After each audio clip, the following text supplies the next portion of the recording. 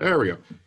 Good afternoon, everybody, and welcome to the third of the tabletop workshop sessions at FDG. This is now the third FDG that I have been to, and it's the third one of these sessions. So some coincidence there, other than probably my joining for the last two of these. I'd like to introduce myself. I'm Joseph Brown. I'm a professor at Annapolis University, and the co-host with me today is Hamna Islam. Hamna? Hi, my name is Hamna, and I'm an instructor and final year PhD student at Annapolis University. Wonderful. So the session today, we had a number of really great submissions. This is kind of the culmination of that. I also want to thank the University of Malta that is right now helping us on the technical side and the work on this side, and also our general chairs who are both, I think, in the meeting as well, Antonius and Georges, who are joining us today for all of their hard work. So even with all of what's been going on with the COVID issues, we've been working in tight quarters and at home and communicating with each other to have this happen. I'd also like to thank our keynote and speaker today, who's joining us from Quicksilver, sorry, not Quicksilver, but Quicksilver. And I met Brenna, I think, due to this, the FDG workshops, because I was doing some work on a set of dice that she had done some marketing and some development upon for one of their sets. I think it was the wizard set of dice that she was doing some work on. And she contacted me, and we've been kind of discussing about tabletop games for quite a while. And I've asked her kindly to join us today. She has great experience within, especially the Kickstarter development of board games. And I think we can all kind of learn from her industry experience. And I think it's a good idea that we have these types of industry partners going forward. So I think I'll pass the microphone over to her virtually and let her introduce herself and her topic for today's keynote. Hi, thank you so much. Thank you, Joey, for the introduction. I'm really happy to be here with you all today. I'm Brenna Noonan. I am a board game developer, marketer, producer, general industry creator, and I'm also the co-founder of a company called Quicksilver Studio that provides creative services in the tabletop game industry. So I did prepare a talk for y'all today, which I have a slideshow for. So let me hopefully present that. This is my first time presenting a slideshow on Zoom, so I appreciate you bearing with me.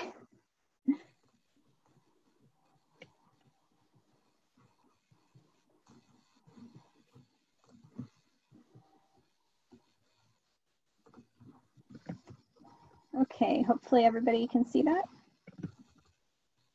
Yeah, I'm getting a thumbs up, thank you. So today I want to talk to you about board games as a Gesamtkunstwerk. That's a really big German word. I sincerely apologize to any Germans who are listening. I will probably butcher a few German words in the course of this talk. So what is a Gesamtkunstwerk? This is a German word, which means a total artwork, an artistic creation. It was popularized by the German composer Richard Wagner. And it's meant to synthesize all the elements of a musical work. Wagner primarily wrote operas, so in his case, this would have been the synthesis of the music, drama, production, costume, staging, the libretto, which is the text of an opera. So Richard Wagner was a romantic German composer.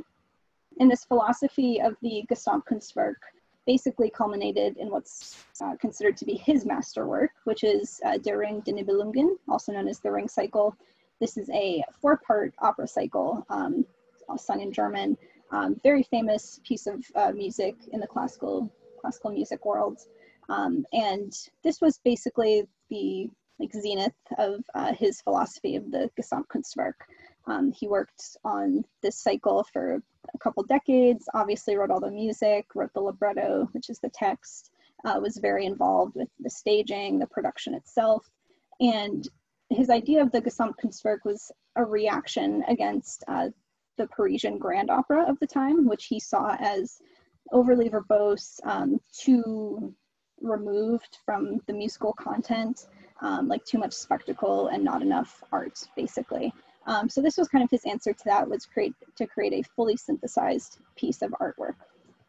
Now, how does that relate to board games? Which is why I care and why you should too. So before I worked in the board game industry, I was actually a classical musician. I have a master's degree in classical music composition. And this has really informed how I've gone on to approach board game design and board game creation. And even in my musical days, I was heavily influenced by Wagner's ideas of the Gesamtkunstwerk, this idea of like a holistic, totalative creation process was really intriguing to me. Especially because I was a composer and a performer, so I was often composing works for myself.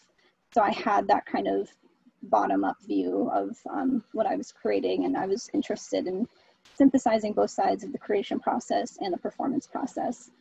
So this has influenced how I view board games through three primary lenses. So the first of these is form. So viewing board game play experiences as a formal structure. In music, when we talk about form, we're talking about basically the macro view of a piece of music. So we're talking about rising and falling action, movements within a piece, how the piece makes you feel in a whole, different experiences that you go through as you listen to the music. And obviously those things relate to board games as well. Board games can certainly ramp up in action, they can ramp down. You go through different emotions as you play them, quite a wide range of emotions. So this has really informed how I think about board games as having a formal structure. Second is harmony, finding resonant experiences within that structure. In the context of music, that's pretty self-explanatory. Resonant pitches that relate to each other in space. But we can also have resonant experiences in gameplay. So these are experiences that relate to each other, things that feel good. I think this is most easily demonstrated like with engine building games, when you are comboing out, getting all kinds of synthesized experiences happening at the same time. This is a resonant harmonic experience in board game play, I think. The third one is mechanics, which is manipulating known functions in pursuit of a desired outcome. So in music, this could be working with a set of pitches, working within a set form or structure. It's basically, we know that X does Y. So we want to get some kind of desired experience out of what we're doing. In music, we have things called cadences, which are basically harmonic progressions that cap off a phrase of music. They're very common. You would certainly recognize them if you heard them, but we use them to basically signal to the viewer what's about to happen. We signal them the mood of the piece, if the piece is ending, if the piece is ramping up in activity, and we can use all those things in board games as well through mechanics to signal to the viewer how the game is going to progress. I want to talk about this concept of the Gesamtkunstwerk in practice through the lens of one board game that I was involved with creating, which is Everdell. Everdell was released in 2018. It was funded on Kickstarter. It's a worker placement engine building game. I have a list of credits up on the screen here. So as you can see, this was a fairly small team of people who created this game, pretty tight team. And most of us were working on this game for several years and kind of directing the vision of the game and what we wanted it to be. And as we were working on it, we very much had this idea of the Gesamtkunstwerk in place, that we wanted this to be like a very holistic gameplay experience where all these different disparate elements of the game were uniting. And Everdell is a success story in the tabletop industry. It's considered a hit. It and its expansions have raised over $2 million on Kickstarter and many more through distribution. It's been translated into 10 languages, over 25,000 copies sold on Kickstarter, and many, many more through distribution as well. Winner of multiple year-end awards, and it is currently the number 40 most popular game on Board Game Geek. So quite a highly regarded game, which is why I thought it would be a good choice to kind of demonstrate this philosophy of the Gesamtkunstwerk to show that it can actually work in practice and be quite successful. It's not just pontificating. So on the right here, you can see some of the original cards in Everdell. So when Everdell came to us as a prototype, this is what we saw.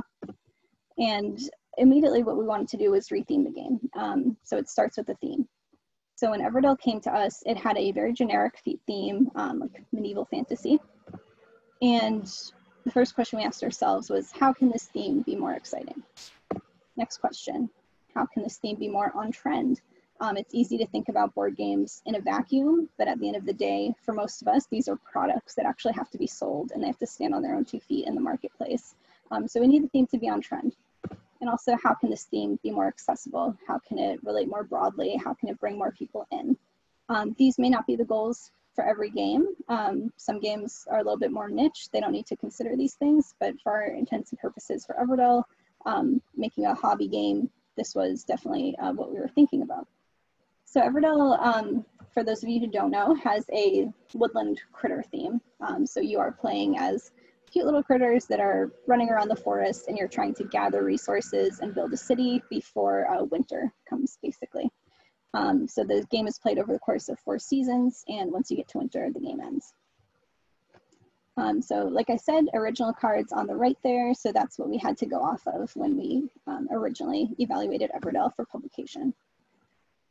So the medieval town to critters was the evolution of Everdell. So the first thing we knew we wanted was we wanted a novel theme. At the time, like I said, Everdell was published in 2018, so we were working on it in like 2016. At the time, there was an abundance of games with darker, kind of grimmer themes, and we really wanted to kind of have a conscious reaction against that. So we wanted to offer people an alternative to darker, grittier themes, and also an alternative to drier Euro themes. So we wanted something that was really rich, but also really accessible. So that's what we ultimately landed on with the woodland critters. And keeping with the idea of the Gesamtkunstwerk, the theme and the gameplay need to always be entwined, because over the course of development, the theme is going to change to better improve and reflect the gameplay, and likewise the gameplay is going to change to better reflect the theme. So over the course of development, some of those cards you saw on the last screen, those may have been renamed, rethemed, got new abilities, because over the course of the game, we're thinking, all right, what would a squirrel be doing in this situation? Well, they wouldn't be going to a cemetery, for example, but maybe we can have like an undertaker go to the cemetery. Okay, that makes more sense. So those things are always informing each other throughout the course of gameplay. And what this does is it creates a positive feedback loop, and it continues to improve the theme and the mechanics as those are both feeding into each other over the course of development. Presentation. One of the things that people first notice about Everdell is it has a lot of table presence. Everdell has a large circular die-cut board. It also has a large cardboard tree that sticks up in the middle of it. So it's eye-catching. When you walk around a convention hall and you see somebody playing Everdell, there's always like a group of people around their table because people want to know what the game is. That was really important to us.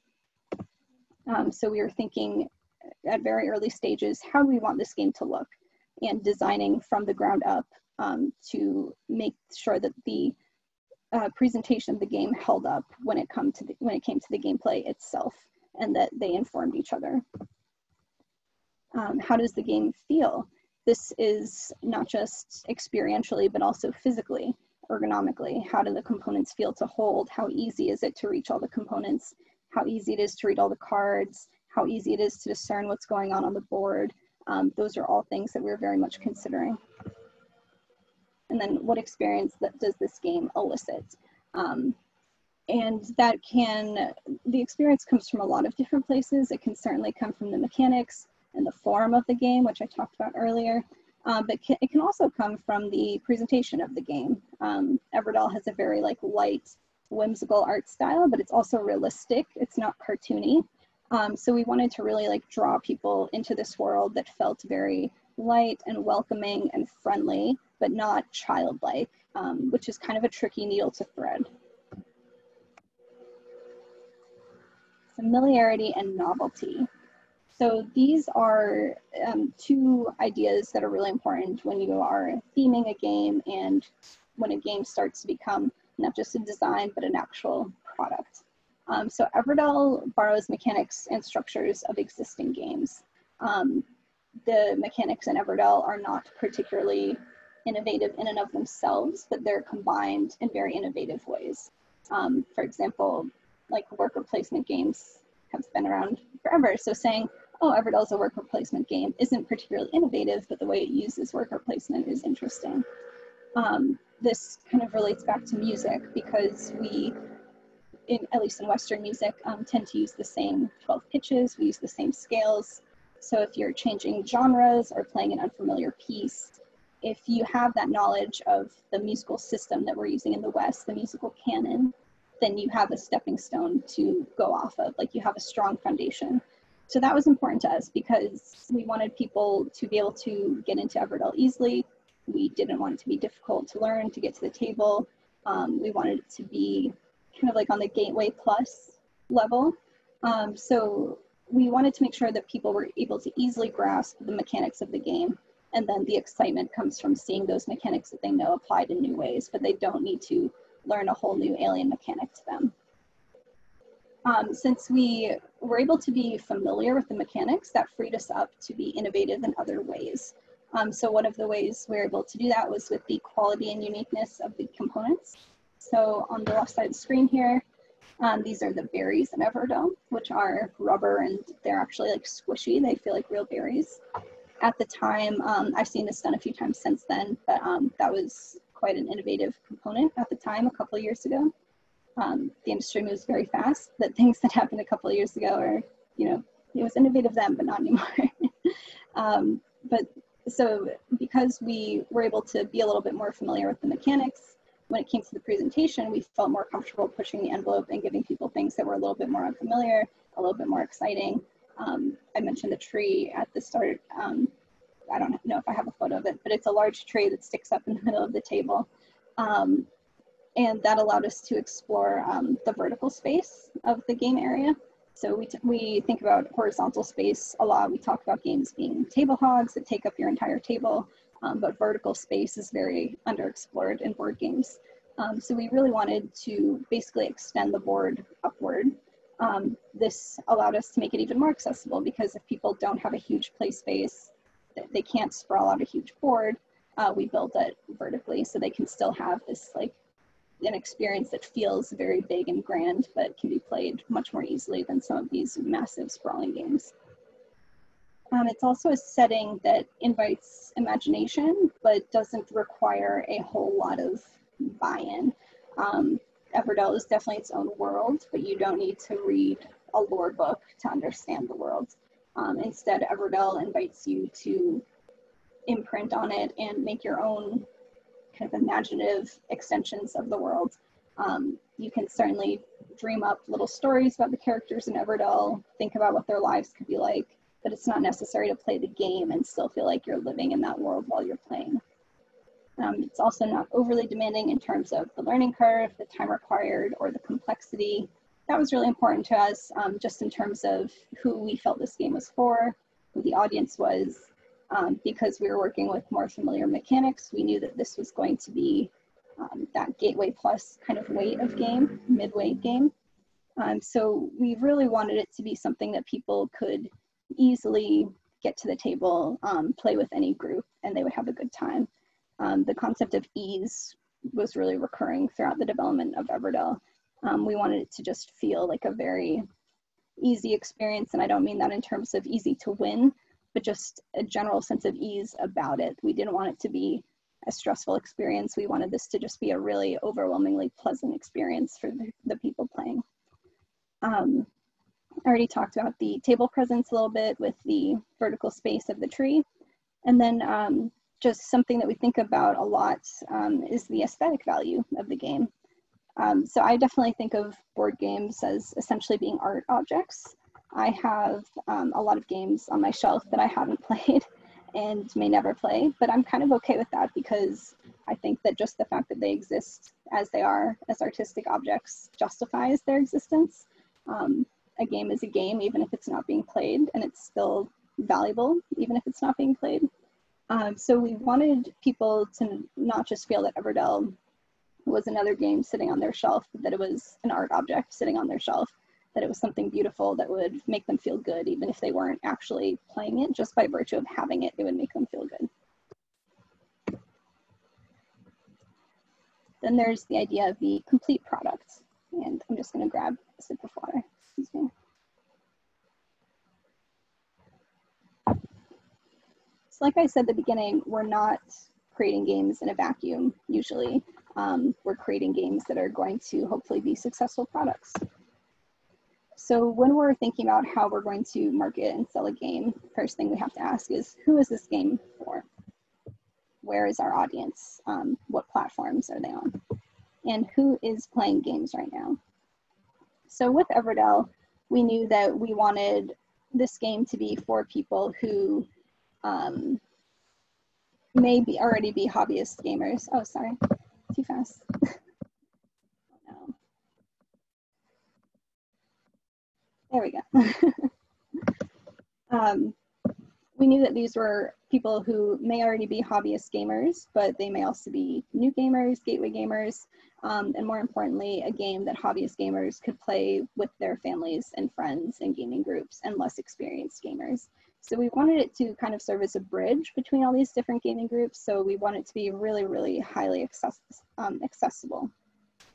So our marketing efforts were really involved with kind of conveying, again, that sense of ease, that really welcoming sense with the presentation of the game.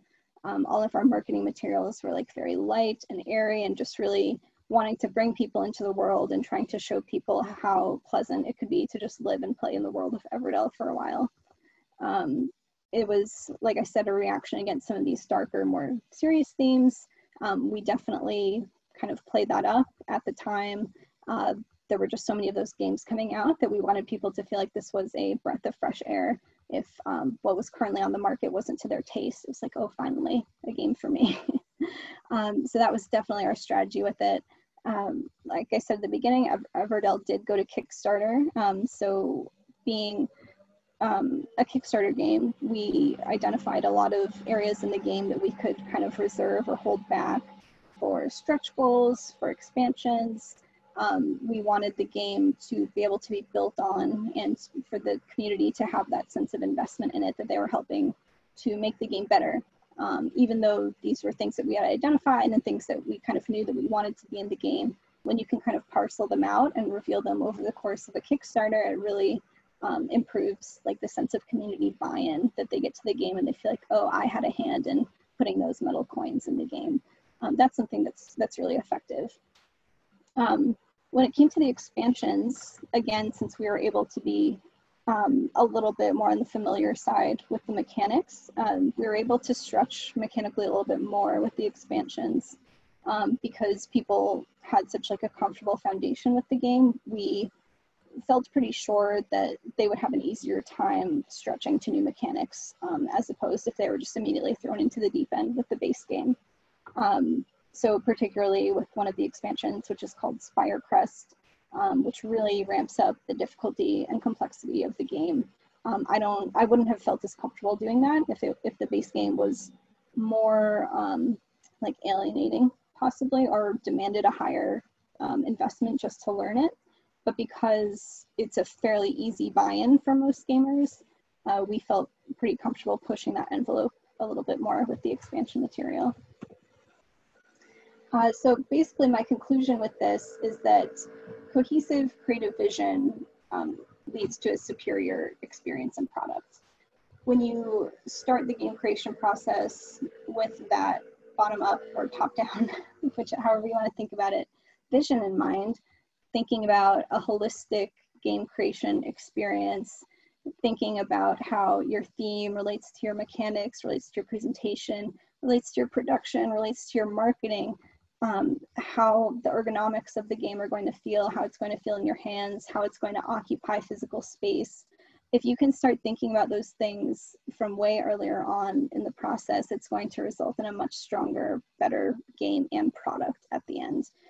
because it's going to unite all these disparate elements that go into creating the game. This is kind of a personal philosophy of mine. So what I've since done in the wake of Everdell is actually created my own company, Quillsilver Studio, where we create tabletop products using this philosophy. So we usually work with designers or publishers that bring us a raw design and basically say, you know, finish it, turn it into a product. So we develop the game, art direct it, illustrate it, do all the graphic design, put it through production, figure out how to market it, and then we go back to the original game creator and say, okay, it's a product, it's ready to go.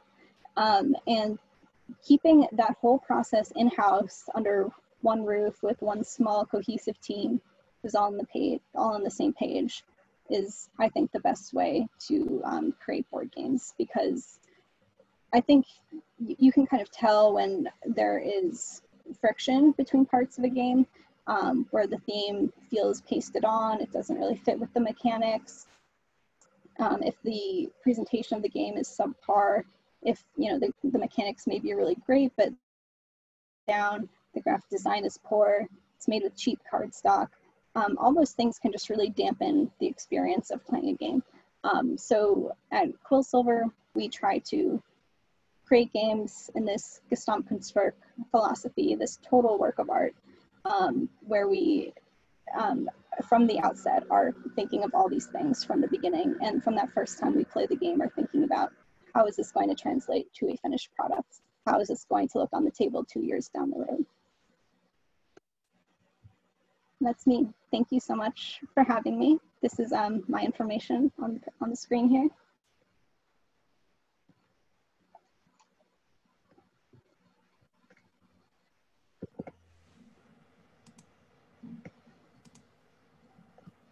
Okay, so thank you so much for the presentation. So on Zoom, we've got this thing, it's under the participants tab that allows you to kind of mark out. So if there's any questions, then I can go through and look for those that have a marker under them. Yeah, I'd be happy to answer any questions. Yeah, and then I can just unset the mutes on there. So just let me know if anyone has any questions. Or even if you want to type them in the chat, if you're embarrassed to talk on camera, then I can also relay them to the speaker. I would like to say one of the things that I found very interesting about the presentation was the comments on taking into account the space, that people don't have, you know, the large amounts of space in order to put out a huge game, and that you worked with that vertically. And so I was wondering if you had any more comments about that.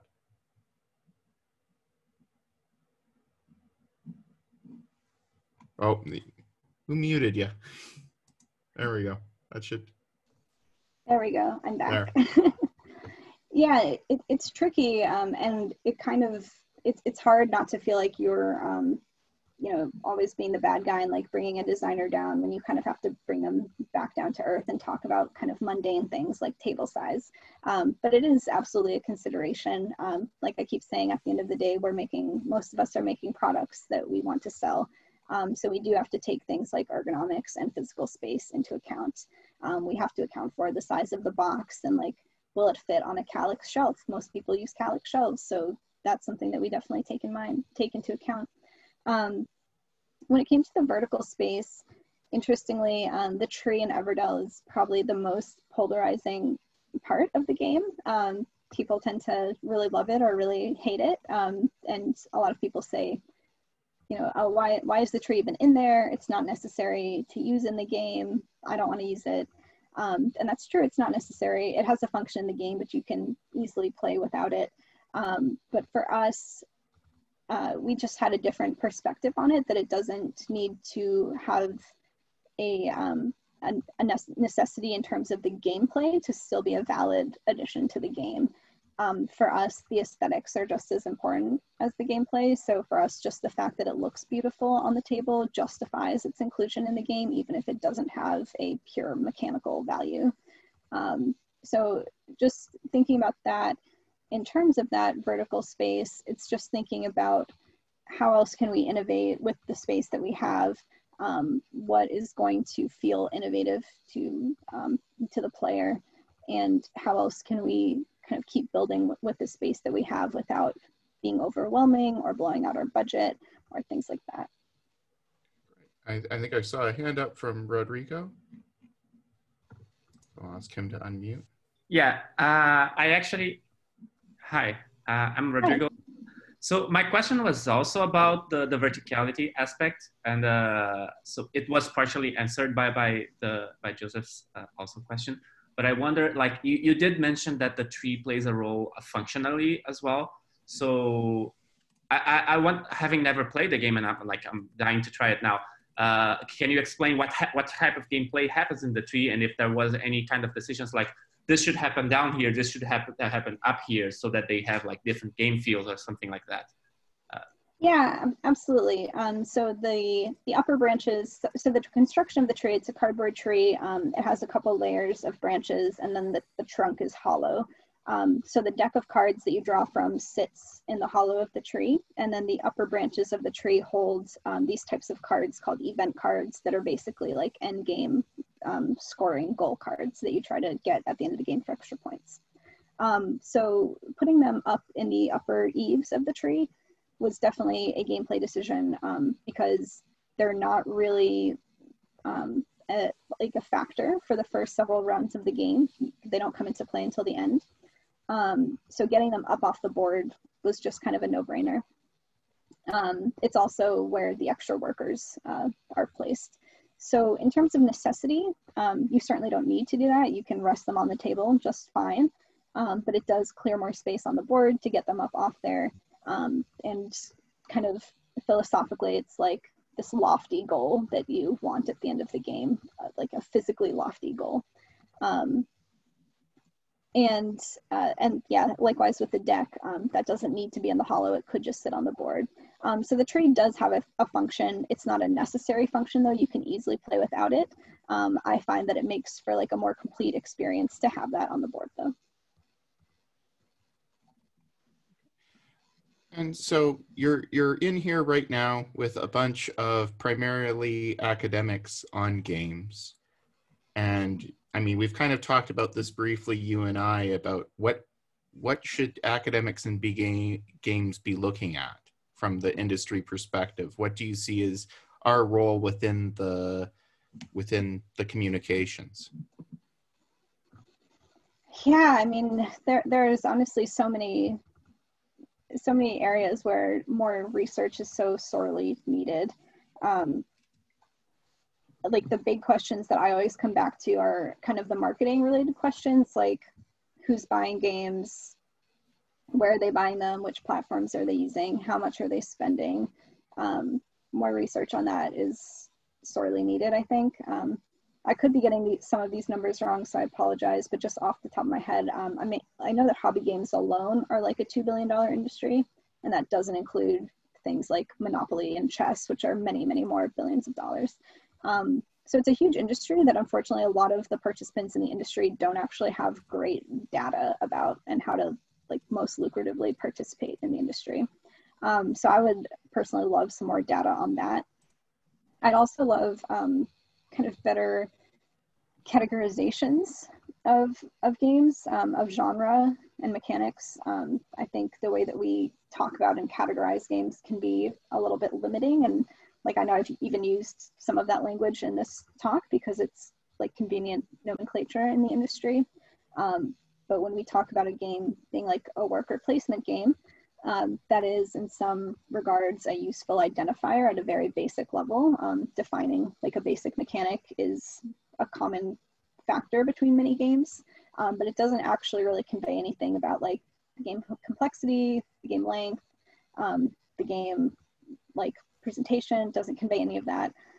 So I wish that we had like deeper categorization levels to better group games. Okay, so something more like a taxonomy and a few more identifiers there. Yeah. Okay. So I know, and Antonius couldn't get his hand up. I'm assuming probably because he's in charge, so he can't put up his hand for something that he has control over. So I can give thumbs up, but not that. Okay. It was really interesting talk. I really enjoyed the part about the physical aspects and how they actually tell you more about not only, this is a berry, but it's also, this is a chill game that is less about, competition, Euro style, etc. I want to turn your design thought process, let's say, on its head. So let's assume you're making a gritty game. Could you actually do that? So, or are gritty, war games that solve problems? We don't really care about that. I just wanted your. Yeah, definitely. One of the games that we made after Everdell was actually called A War of Whispers, which is kind of like a lightweight war game. Yeah, so all those factors would definitely still come into play for sure. That I'd say the strategy is the same, just the specifics would be a little bit different. So instead of conveying this like air of ease that we did with Everdell with this game, A War of Whispers, we were trying to convey a sense of like dread, sneaking suspicion, anxiety. It was definitely a different atmosphere that we were trying to elicit from the gamer. So yeah, that would absolutely still apply.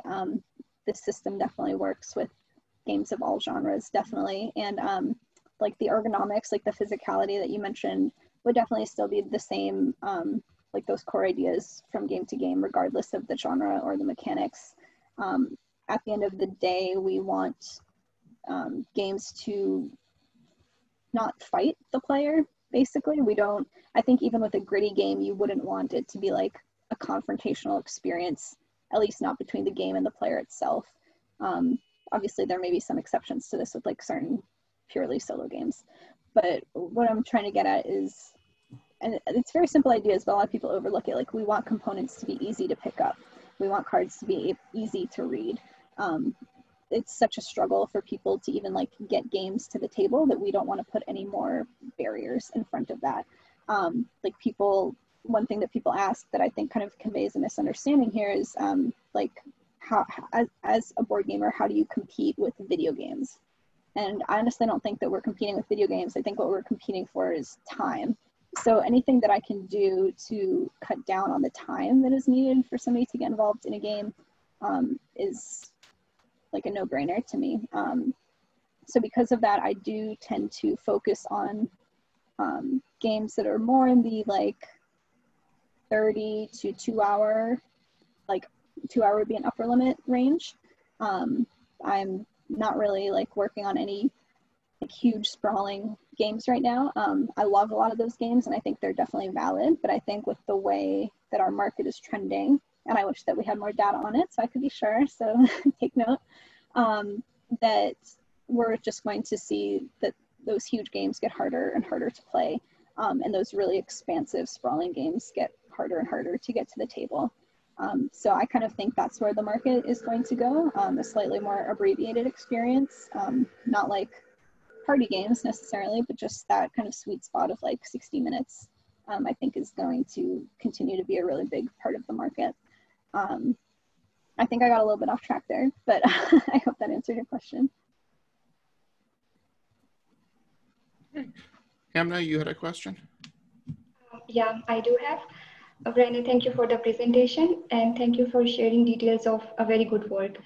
So I'm interested to know that as you were saying that the game is not heavy in terms of learning curve, so I would like to know how do you quantify this information? Like, do you have some metric system, like if the players are doing this, without much help, it means the game is like very light on their minds? Or do you just get general feedback from them and then try to analyze this information? Yes, that's an interesting question. I think complexity can be viewed on a lot of different scales. So one thing with Everdell is that on a macro level, it's really not very complex.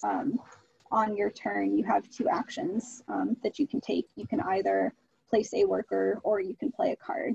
You cannot do anything else. Now within those two choices, there may be quite a wide variety of choices to make, but when you start your turn, you have one big choice that you're going to make, and it's either going to be place a worker or play a card. So what that does is it removes so much of the mental load from the player. So that is, I think, probably the single biggest kind of step forward to making the game accessible. With Everdell specifically, some of the games that it borrows mechanics from are just games that are kind of more established, like in the board game canon, that a lot of hobbyist board gamers would have played, like Agricola or Race for the Galaxy. So if the players have played those games, a lot of what's in Everdell would feel pretty familiar and accessible to them. Thank you very much. Sure. Okay. So any other questions for guests today?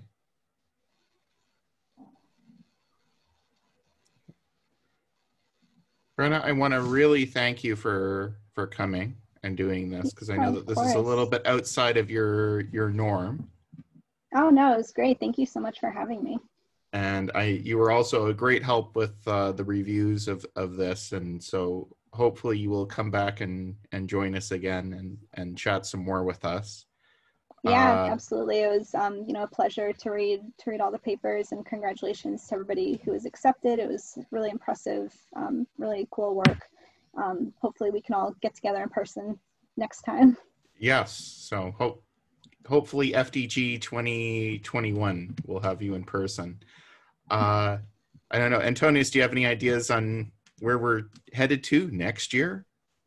Let's wait until the end of the conference to find out. Oh, okay. So it's the big reveal comes at the end, and I think between Antonius and myself, we'll try to make sure that this happens again next year. You know, it almost didn't happen this year, but we worked together and figured it out. So once again, I think Chris is right now moving to his other room to start the presentations. And for the presentations of the paper and the remainder of the session, I get to hand off to my graduate student, because that's what professors do. Is we start off the thing and then we just hand all the actual work to the graduate students. Isn't that right, Hamna? Yeah. Okay. And so the other piece that I would really like to do, and I think we'll get a bit of time today to do it, is I'd like us to have a bit of an ideas session as a group, and just talk about what some of the challenges are inside of academics for games. Brenna had some great ideas there, especially with like market understanding and that. So maybe somebody can answer that question going forward. So if anyone has ideas on that, start thinking about it, and we'll open up the room and unmute everybody and have a bit of an ideas session coming up. But right now I will hand off to Hamna, who will introduce, I guess, our first speaker. Yeah. Thank you very much. So there's a little bit of a change of the plan. Luis was supposed to present first, but because of some technical reasons, we have Christopher presenting. So Christopher will be talking about his research work, the making of La Mancha games as literary criticism. And Christopher, are you ready?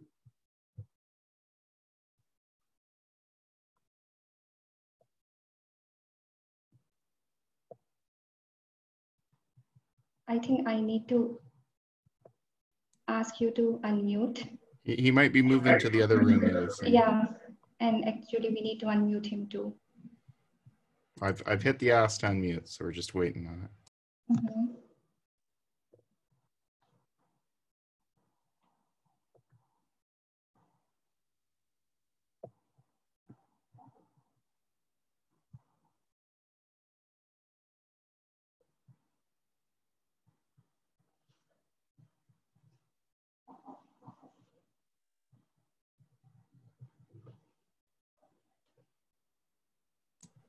Okay, so in the meantime, maybe what I can probably do is get started, maybe a Google Doc or something, and then we can kind of just put some ideas up there for the ideas session that's going to be coming up.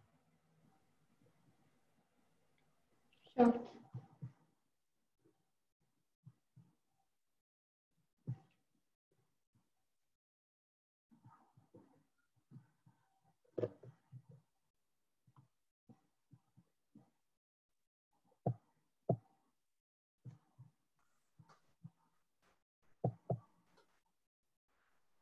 Hello.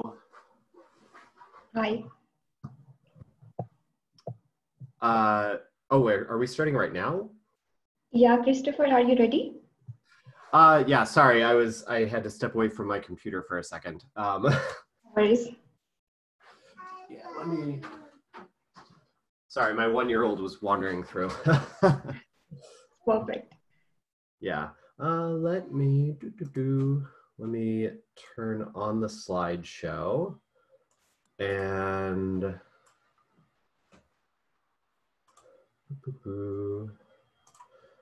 screen share, and I will. Okay, can you see my slides? Yeah, we can. Okay, and then I'm going to also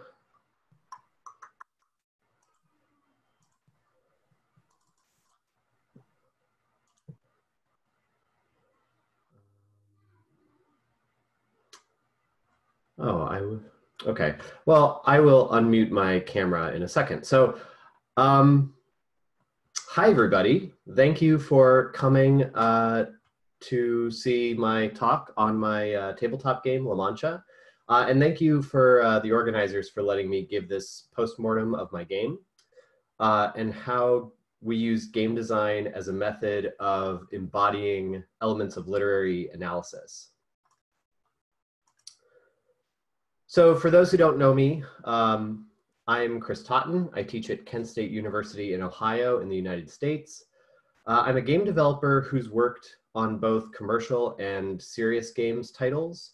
I'm also an author and a co-founder of several art museum-based game festivals, such as the Smithsonian American Art Museum Arcade and Game Fest Akron, which is a local to me area game festival. So today what I want to talk to you about is my Don Quixote themed storytelling game La Mancha, how it came to be, and how I used principles derived from my background in architectural design to make it, and whether any of this was actually successful. So for those who haven't seen it, La Mancha is a storytelling card game for 3 to 5 players, where everyone takes on the role of chivalrous knights trying to be the most renowned in the land. So to do so, you respond to story prompts from the novel using cards with quotes from real books of chivalry. Throughout the game, you also recite love poetry to other players and battle great monsters like giants, which may or may not also be windmills.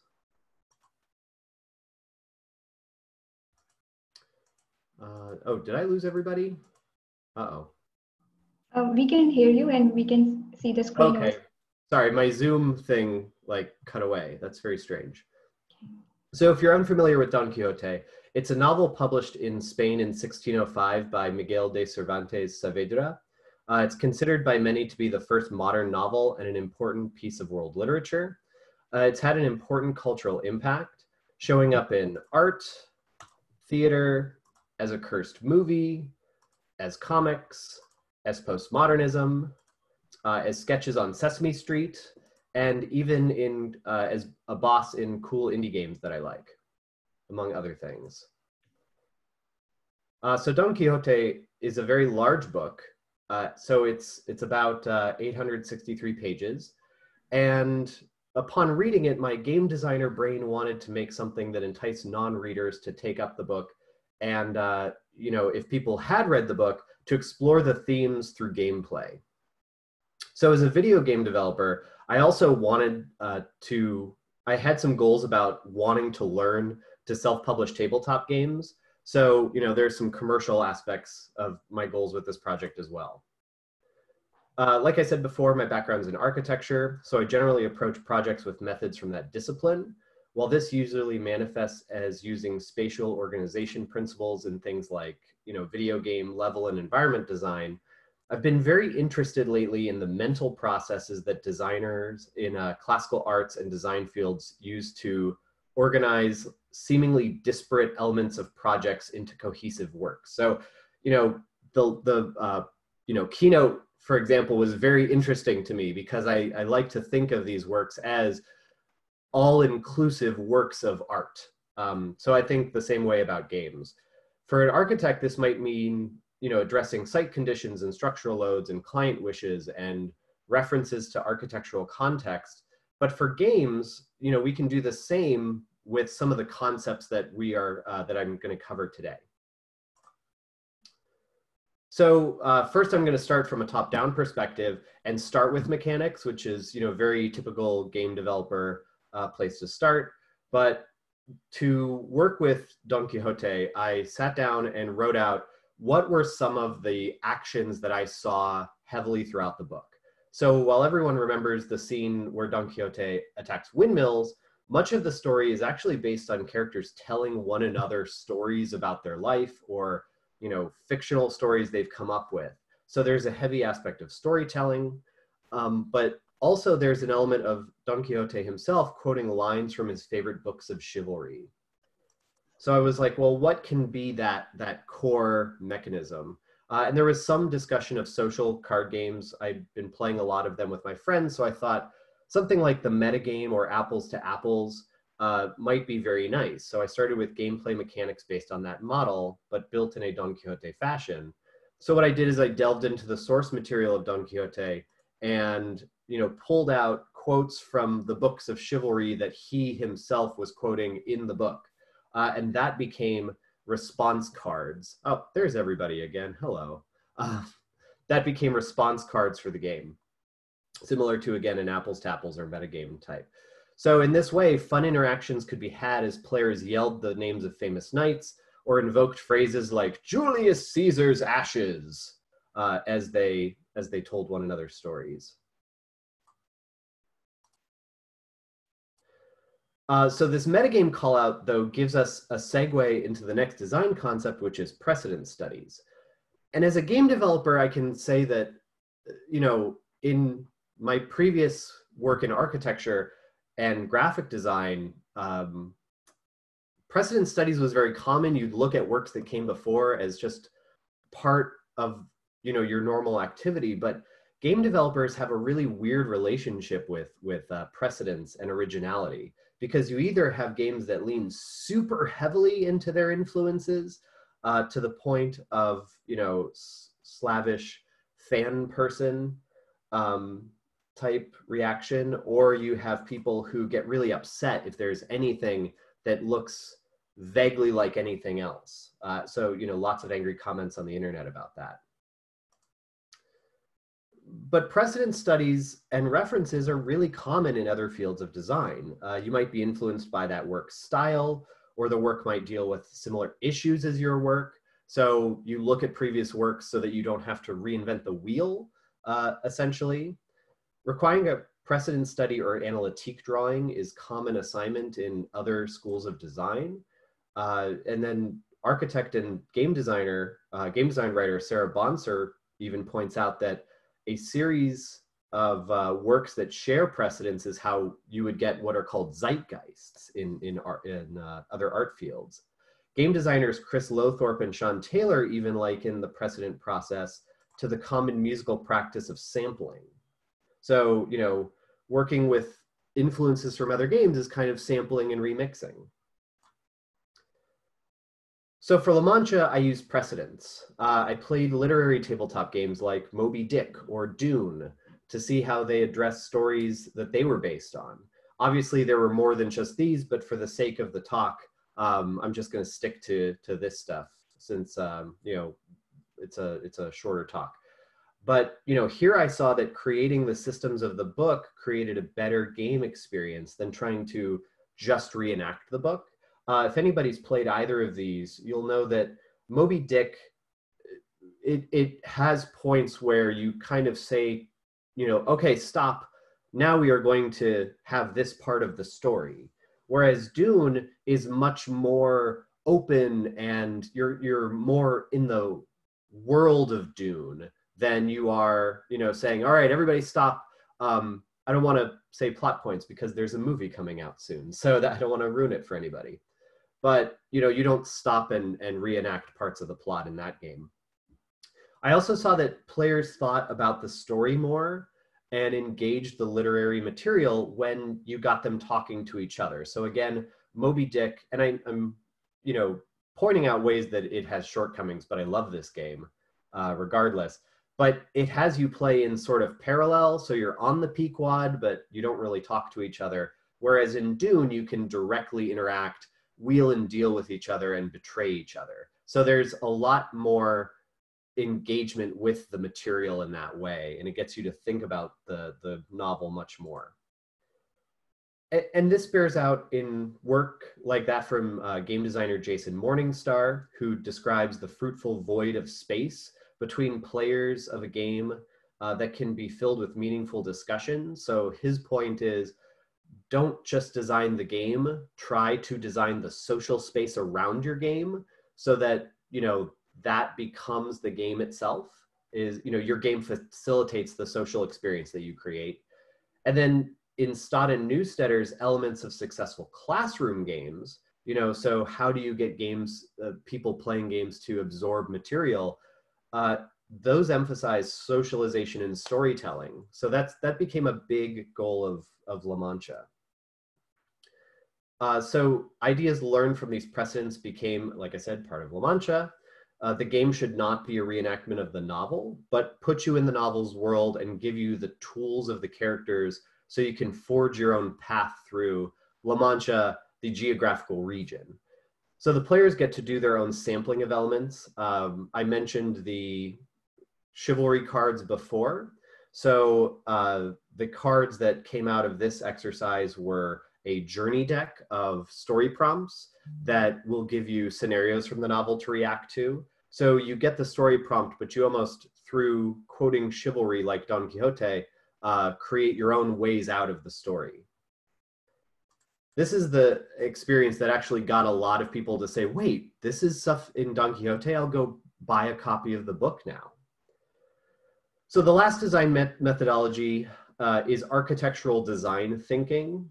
And some of you may be thinking, design thinking, that is a scary buzzword. Well, that's true, but architects legitimately use it to describe both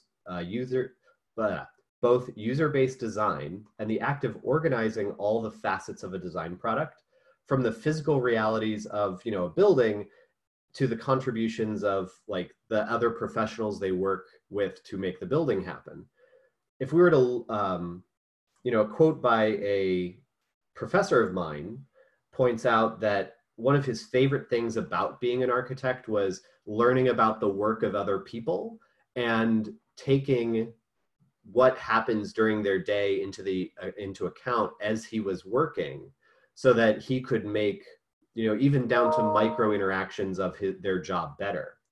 So I really like to think about that when I design games. I want to think about how can we include micro elements into the game to make the moment-to-moment experience of the game better. So if we explore this idea a bit, we can see 2 points of view for understanding games that have useful applications. So the first is what you often see in, I think, game studies, which is single work theory. It sees games as a holistic work with interactivity as a defining element. And as powerful as I think that can be, I actually kind of want to break that up a little bit.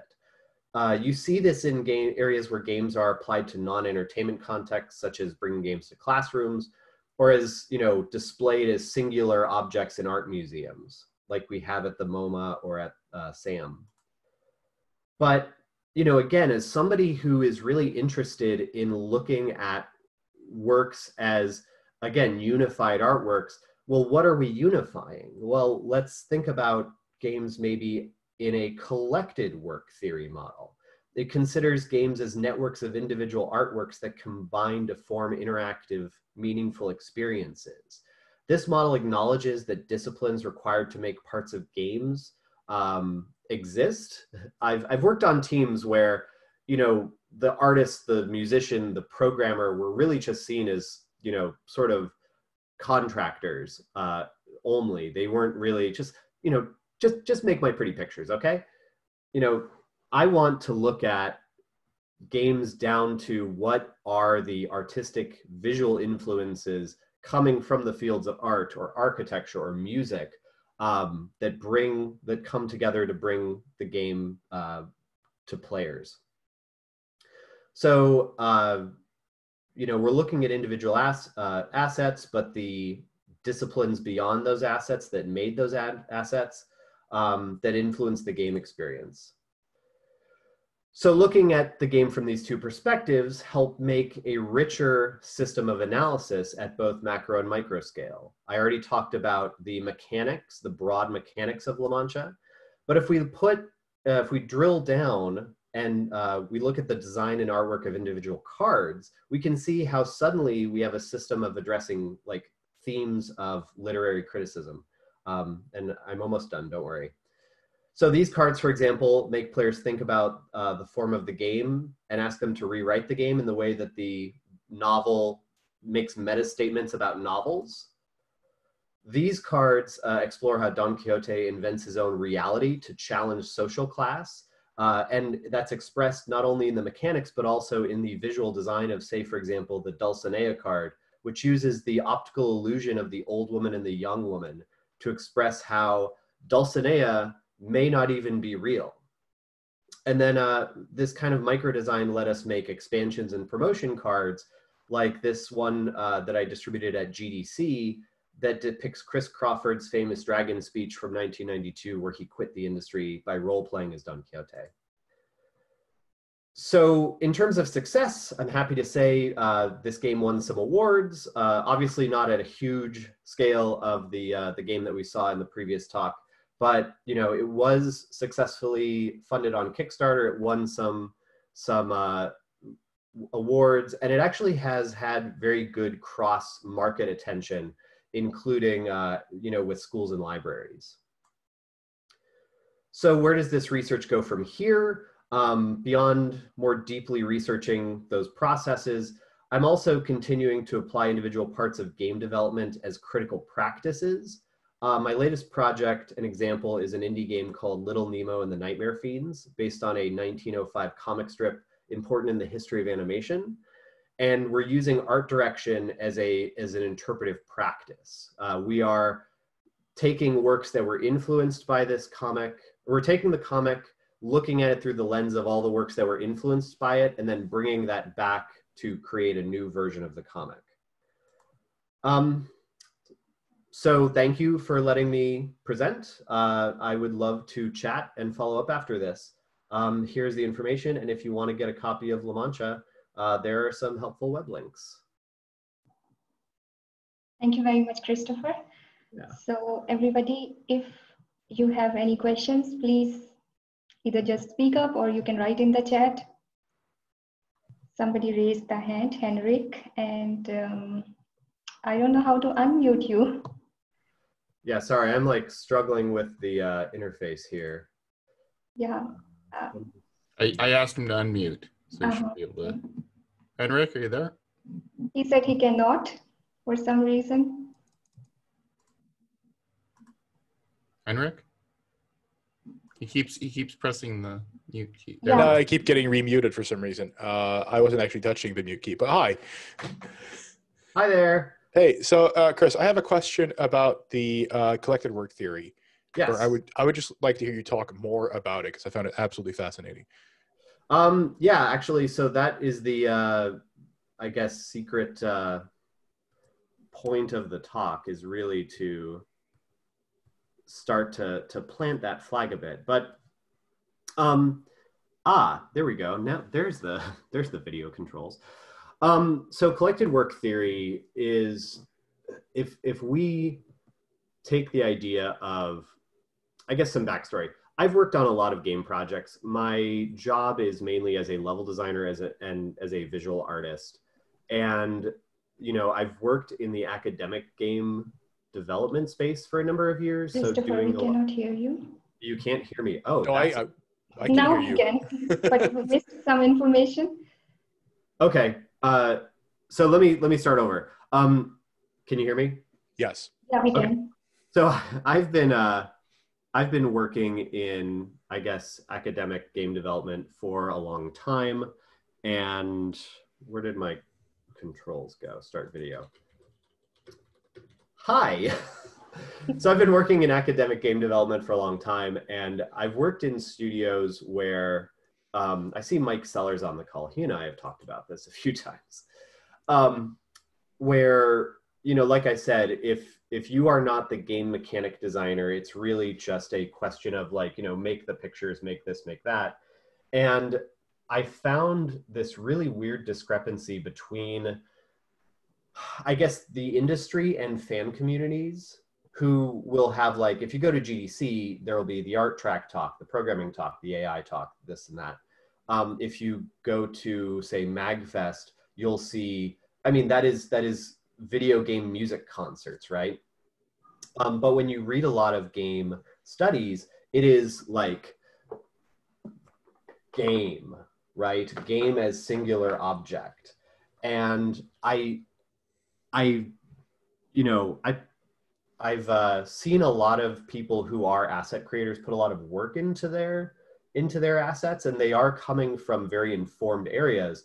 But I see that those informed areas are kind of kept out of game discourse sometimes. So I think this is my way of trying to smash that up a little bit and be like I don't know if anybody listens to the Game Study Buddies podcast. You should, it's excellent. But they talked about how by focusing on the ways that games are actually not special as media works, we should think of them as special, but if we consider them to be like other media works and like pieces of literature that have influences from wide varied areas, then we can start to bring in those artistic influences a little bit more and start to see the way that, you know, maybe certain games were influenced by visually by comics or paintings or, you know, things like that. So that's kind of where it started. So it's basically, I'd like to see more of that in game discourse, but I didn't see a good, I guess, mindset that was allowing for that. So that's the gist of it. Thank you. That was an excellent answer to the question I had. Oh, okay. Thank you so much. Thank you, Christopher. Is there anyone else? Okay, I would like to ask something too. Can you hear me? Yeah. Okay, so just some time back, I was trying to playtest a game, and I was also trying to understand some artistic aspects. And I realized that normal questions are not working. So then I searched over the internet, and I found out that I have to ask questions like, what do you feel about it when you see this color? What is the association, and things like this. So I was bombarded with the information. Now you have a background in arts or architecture. So can you give us an idea of these questions, like reflective questions, when we want to analyze the artistic aspect of our game design? Is there any questionnaire available or something? So my usual practice for playtesting in that regard, are you talking specifically about like a digital or non-digital game, I guess? Analog games, let's say. Okay, analog games. In terms of playtest, like what I've experienced playtesting analog games has been that, I don't know, I guess down to the color theory aspects. I noticed that like when I have draft art or no art, the players are very confused as to what they're supposed to be doing with different things. And I remember like when I had earlier versions of the artwork on La Mancha, before I did the paintings for it, the playtesters were kind of confused as to like what they were asking. A lot of questions about like, who is this character? What am I supposed to be thinking about? So for La Mancha, it was a lot of like scene setting, and I'm experiencing this right now with like a little prototype for a game that I want to release in the near future, where, you know, I'm playing it with my kids and they're very like confused as to the difference between each card. So I think, again, my background is mostly in video game development, but what I typically do in video game development is just stay back and observe I almost wait for the player to get confused. And then once I see that and I lock in on that and say like, hey, what are you thinking about, or what's missing from this right now? And then I kind of let them tell me what's going on. Because as you point out, there is a lot of like, you know, it can get maddening to be like, is that the right shade of blue? Versus, you know, letting them kind of tell you, I'm confused, and they might not be able to tell you, I wish this was blue, but you might then be like, aha, now I know that my, you know, maybe I should have distinct colors or distinct artistic graphics or something like that. With La Mancha, actually, you know, when I did get feedback on the card graphics, it was like, almost I would wait for them to tell me, you know, the icon in the corner on this card and the icon in the corner on that card are different. I'm like, oh, they're looking in the corner for the art, for the icon instead of in the, where I placed the icon. So you almost have to meet the players where they are, or what their assumptions are, I guess. Thank you very much. Yeah, I hope that was helpful. Yeah, of course it is helpful, but I think that still there is a need for all of us, game designers and everybody, to have a, like, let's say, sort of basic template, maybe to have some idea about the art questions. Yeah. This is the first thing. Actually, we do have some time because I couldn't get in touch with the next presenter. So if anybody wants to ask more questions, please do. So we have some time. So yes, Dr. Brown, you can unmute yourself. So you were mentioning about kind of the principles of the zeitgeist.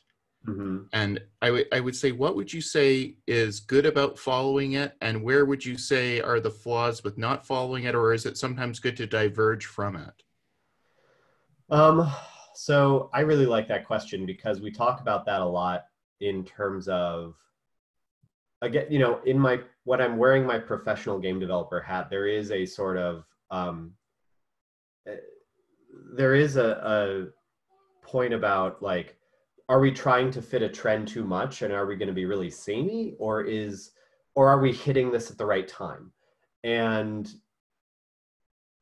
for La Mancha, you know, part of it was really playtesting, was like, you know, if I took this to people and they're like, this is cool, but like, I've already got 7 of these or something like that, because, you know, this is a popular format, and, you know, I think it's not as big as it was like a few years ago, but, you know, so I wanted to watch that reaction first and see if people were like kind of tired of it and kind of over it. But one, they didn't seem to be really that over it, which was nice. But then the other aspect of it was, and I didn't get to, you know, talk too much about this. I tried to keep going along, you know, the wave of the talk, or the subject area of the talk, but now I can kind of expand a little bit. One thing that I think really helped La Mancha is that it had that component, but it is a role-playing game. Like, it is a game where you have a guided role-playing experience, but it is essentially an RPG, because you are pretending to be this knight and you are telling what your knight will do, and, you know, you're storytelling with it. So a lot of people who played it, who are RPG fans, would play it and be like, I can trick my friends into playing role-playing games with me. And I even had a D&D player play test the game and was like, I might just buy this for the chivalry card. So if anybody has like writer's block during a D&D session, they'll bust that one out and then turn over a chivalry card, and then, you know, there's your reaction or something like that.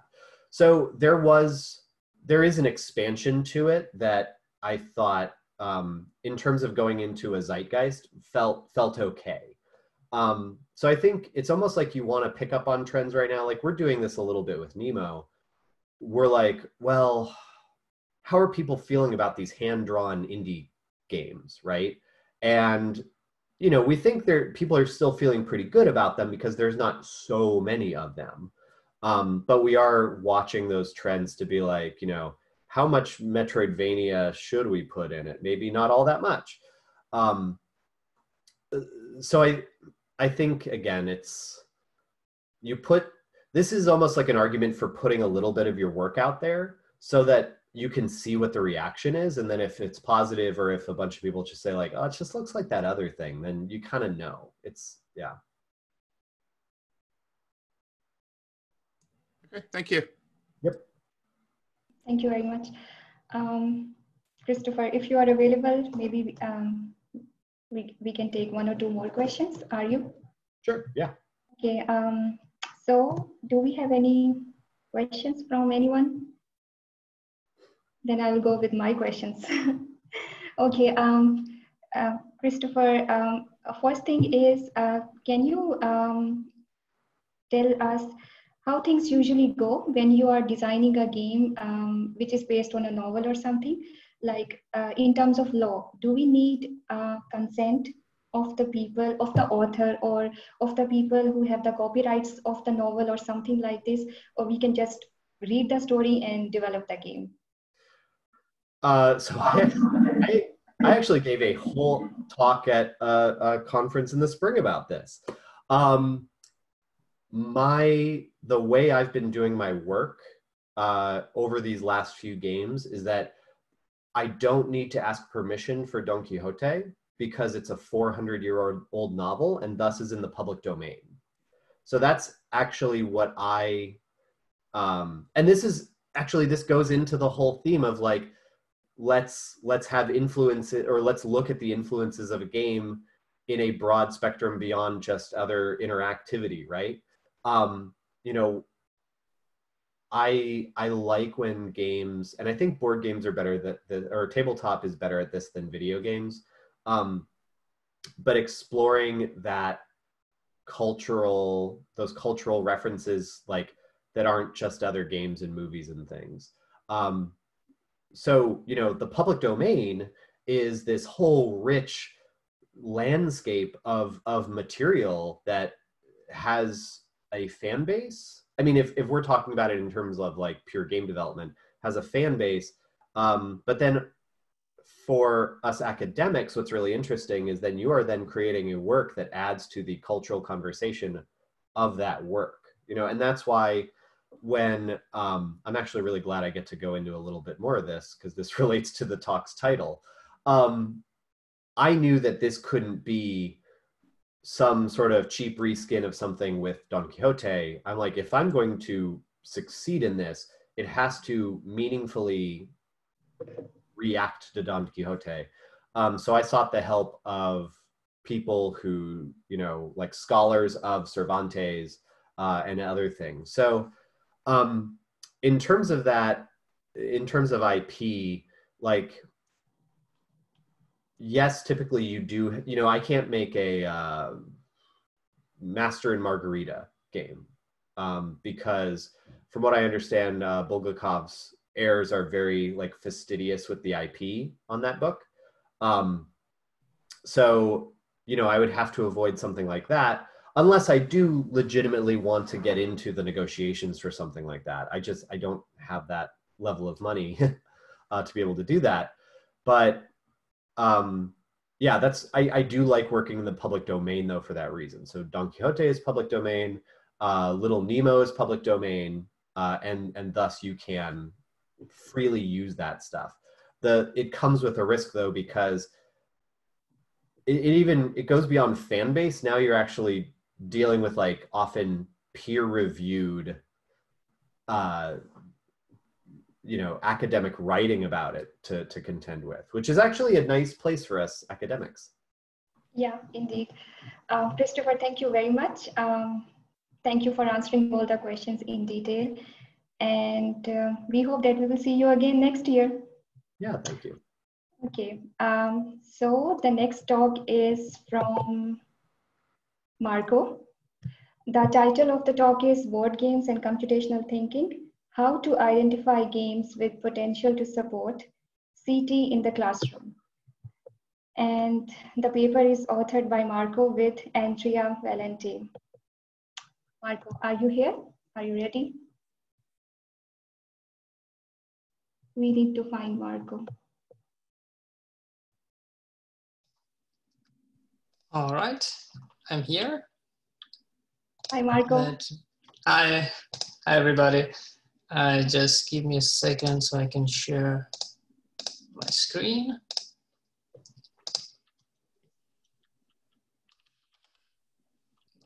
Oops. Full screen. Here we go. All right, hi everybody. We're a bit, I guess, a bit earlier than I expected. Yeah. But let's just let me present you our work. Sadly, we don't actually have a game to show you because we didn't make any game. We just analyzed some games. But let me just walk you through it, and hopefully you will see that there is a value here in analyzing games for computational creativity. Computational thinking. And this work is by me and Andrea Valente, which is another colleague of mine from Sudansk University.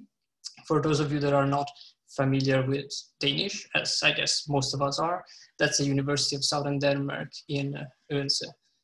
Oh yeah, I forgot to introduce myself. I'm an assistant professor at this university within this game development and learning technology lab. So first of all, I just want to start this by trying to frame why this is interesting, why this is important. The main reason here is that, as I'm sure, even if you're not a programmer, you might be able to agree, programming is becoming kind of an ever important skill.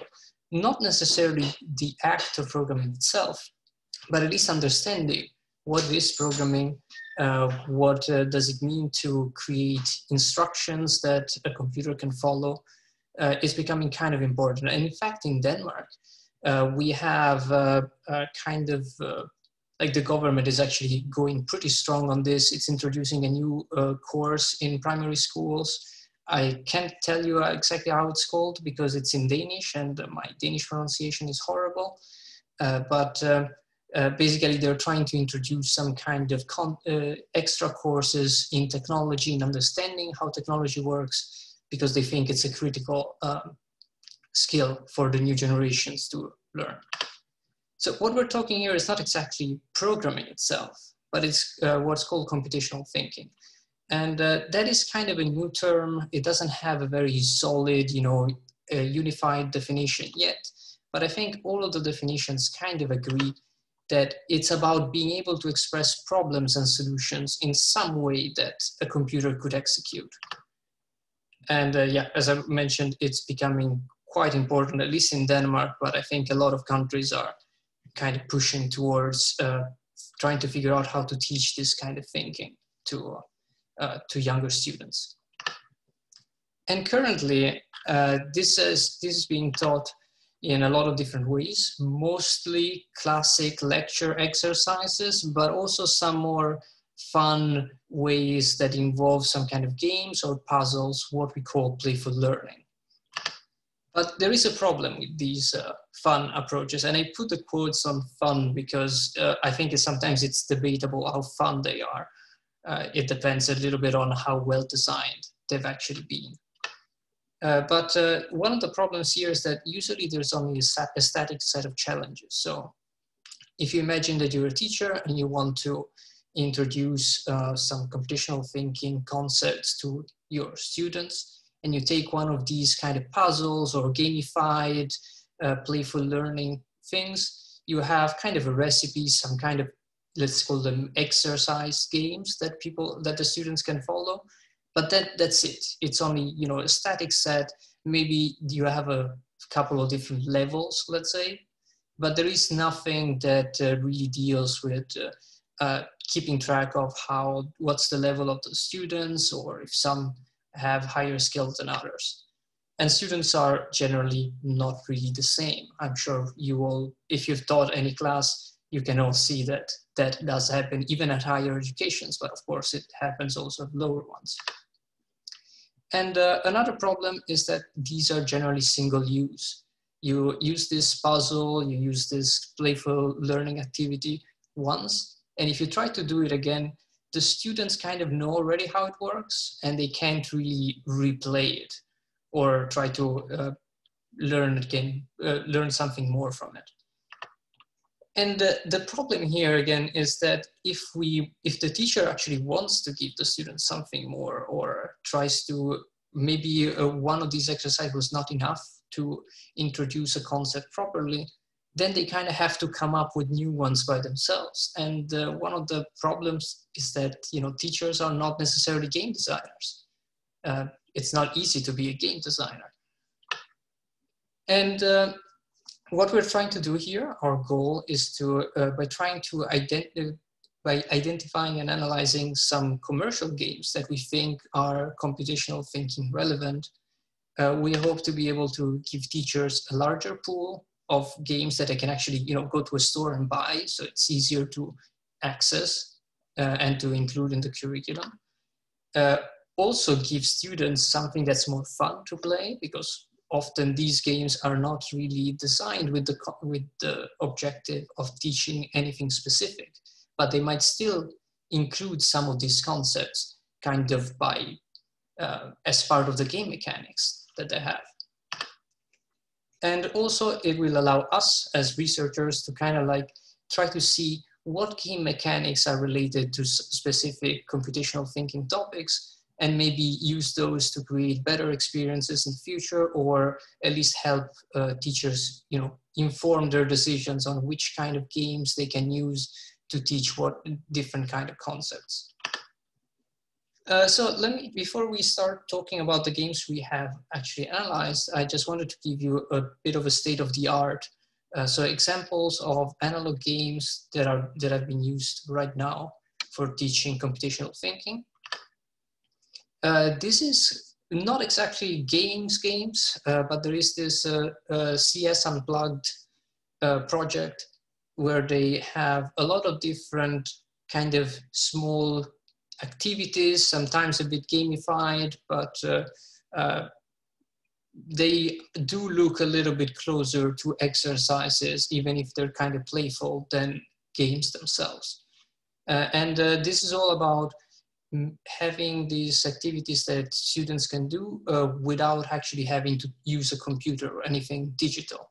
It's all very analog. You can use, they often use also extra material like strings or pens, or running around to do things, bits of papers, which is quite interesting. Another thing that is more of a commercial nature is this thing called Turing Tumble,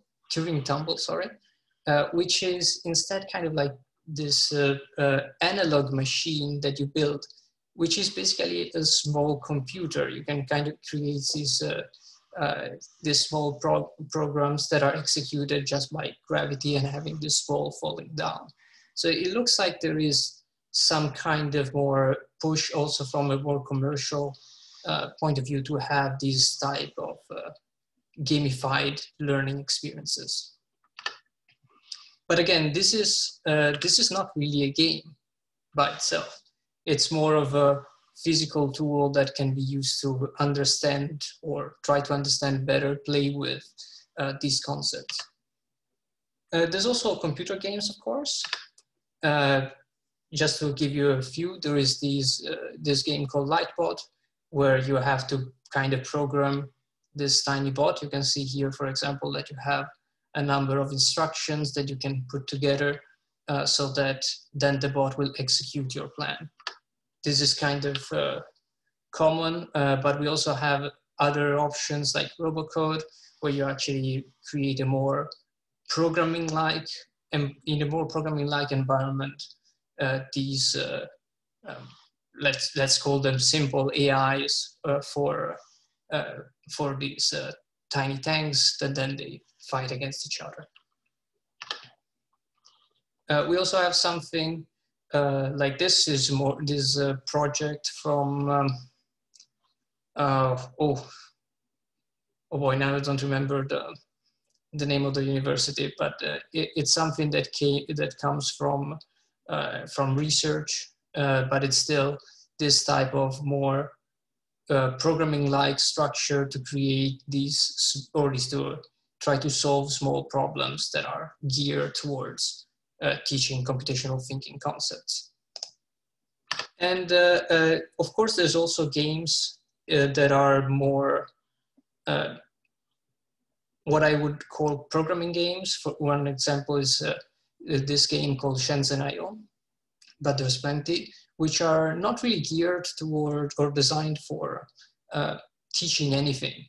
They're not really thought to be used in the classrooms. There's more for enjoyment, and they're kind of a subgenre of games. And these can actually be very, very difficult oftentimes. But the idea is always that you have to kind of program or create some kind of solution to a problem. This can be very creative. There's often a lot of different ways that you can solve problems. And there's plenty of examples of this, but this is just to give you one. Before we move on, I also wanted to point out that if we look at all of these that we've kind of seen, maybe with the exception of some of the activities of CS Unplugged, pretty much all of these are single player things, single player games. I think that's actually quite a big problem in teaching, in these activities to teach computational thinking or that have something related to computational thinking, because we personally think that the interaction with people is part of learning or part of enjoying this type of experiences. And it seems to us that the idea is that we have this programmer that's sitting behind a computer all alone doing things, creating programs, but that's not actually really reflective of reality. We often, I mean, when we work on programs, we often talk with other people. There's also techniques called like pair programming, where we actually code together with someone else. And that seems to not have been explored at all up until now. So that's also why we wanted to look at board games, because those are generally much more multiplayer experiences, either cooperative or competitive. So let me introduce you the games that we've looked at. I'm just gonna tell you a little bit about them very briefly. If you're interested in seeing our analysis more in depth, you can ask us questions later, or of course, you can also take a look at the paper. But I'll just introduce the games and then try to go to the conclusions and walk you through our process. So we chose 6 commercial games. Then by looking at them, and also some games that were of some success, at least that they looked pretty successful. Some were have been around for a long time. And we thought these looked related to computational thinking concepts, either from intuitively looking at the mechanics, or from some kind of from the setting they were trying to express. And these are mostly pretty different from each other in gameplay and in the kind of setting they have. Also, there is another one. We also included one more game that is instead developed explicitly for teaching computational concepts. So the first one, I don't know, maybe you're familiar with this. This is a pretty old game that's been around for a long time. It's called Robo Rally. In this game, the players have to kind of guide their robots throughout a map to get to different, basically checkpoints. You can see these flags with 1, 2, and 3 are the 3 checkpoints. And the one that completes the course faster is the player that wins. So it's a competitive game with multiplayer. There is also the possibility of players conflicting with each other within the game world. And we thought this was interesting because we actually have a little bit of kind of programming. The players work by, or at least move their robots by creating sequences that then are executed as when it's their turn. The second game we looked at is Twin Kin Bots. This is a very similar game in some ways, in the sense that we still have the setting of some robots being moved around by the players, not directly, but through sequences of actions. But in this case, they move into, the goal is to capture some kind of resource in the environment and bring it back to their base. Interestingly for this game, we still have sequences, but each player controls 2 robots at the same time. If you can see here with the board, with the small board I have in front, these are the actions for the first bot they have, and these for the second one, and the bots act at the same time in a parallel.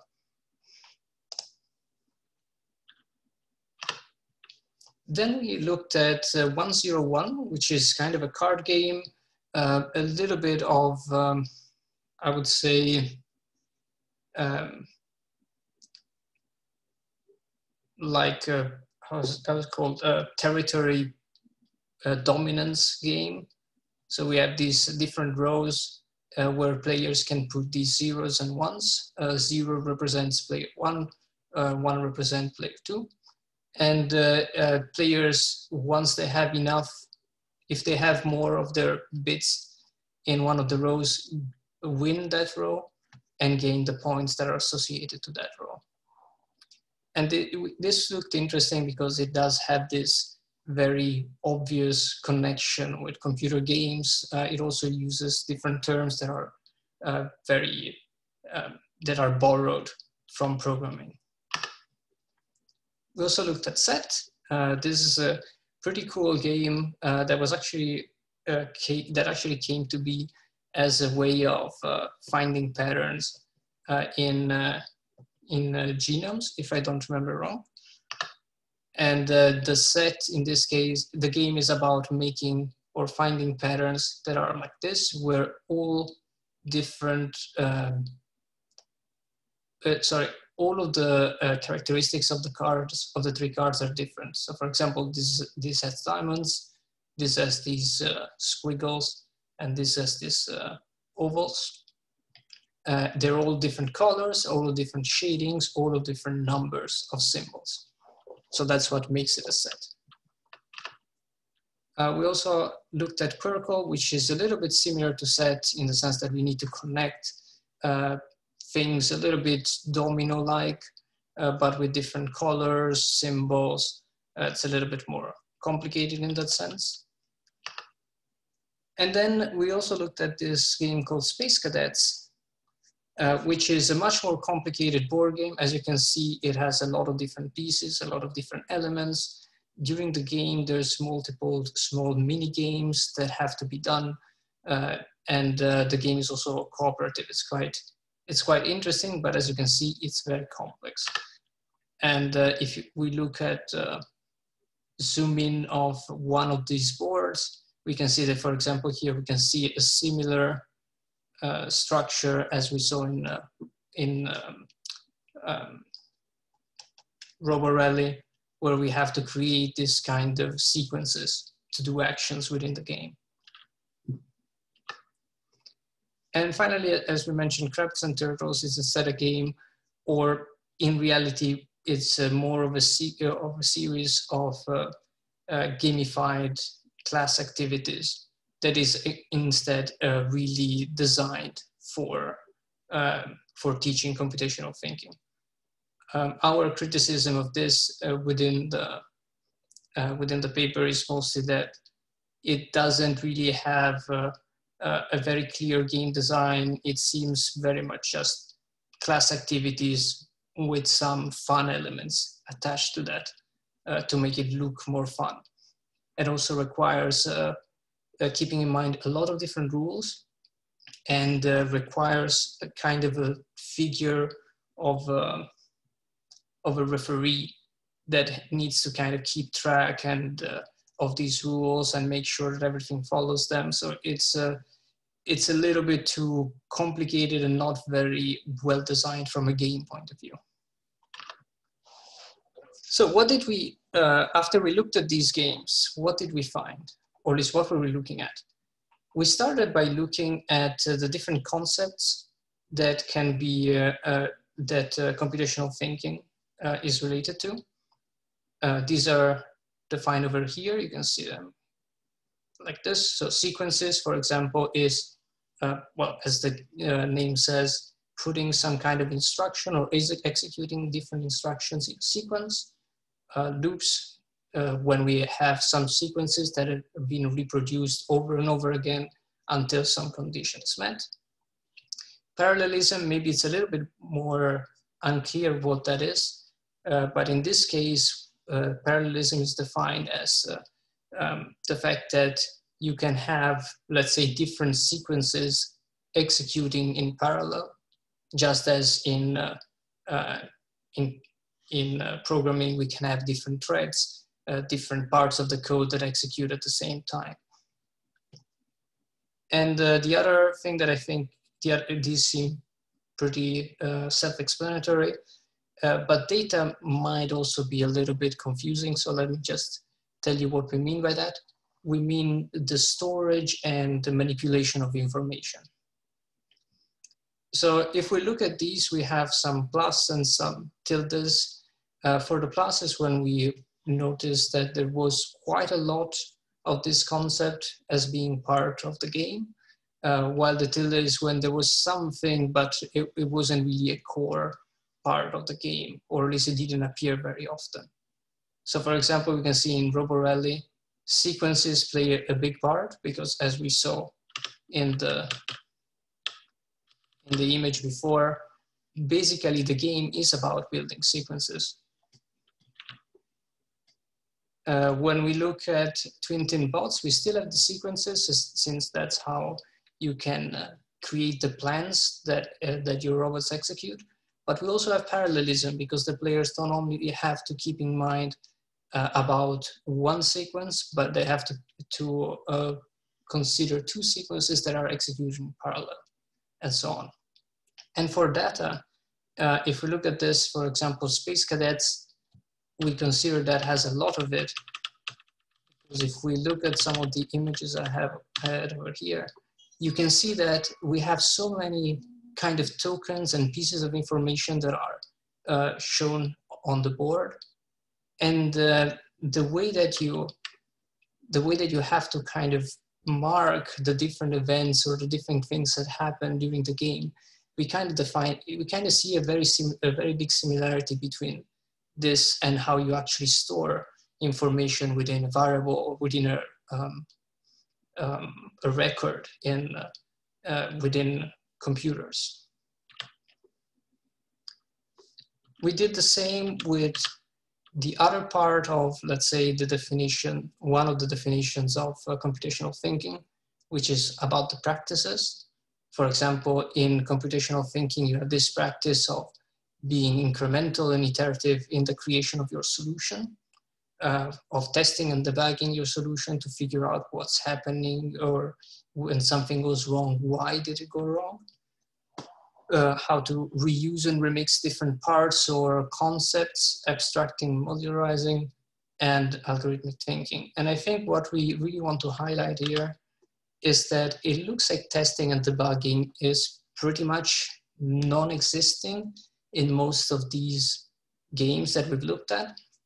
And we have a feeling that it's probably very rare in general in board games, because we think it kind of requires you to move out from the game space, from where you are playing, and go to a meta level, a more design space where you have to do some changes. So if you are building a board game and you are playtesting, trying to figure out the quirks, or trying to figure out how to make your game as smooth or well designed, then you are doing this kind of meta analysis of your board game while you're playing it.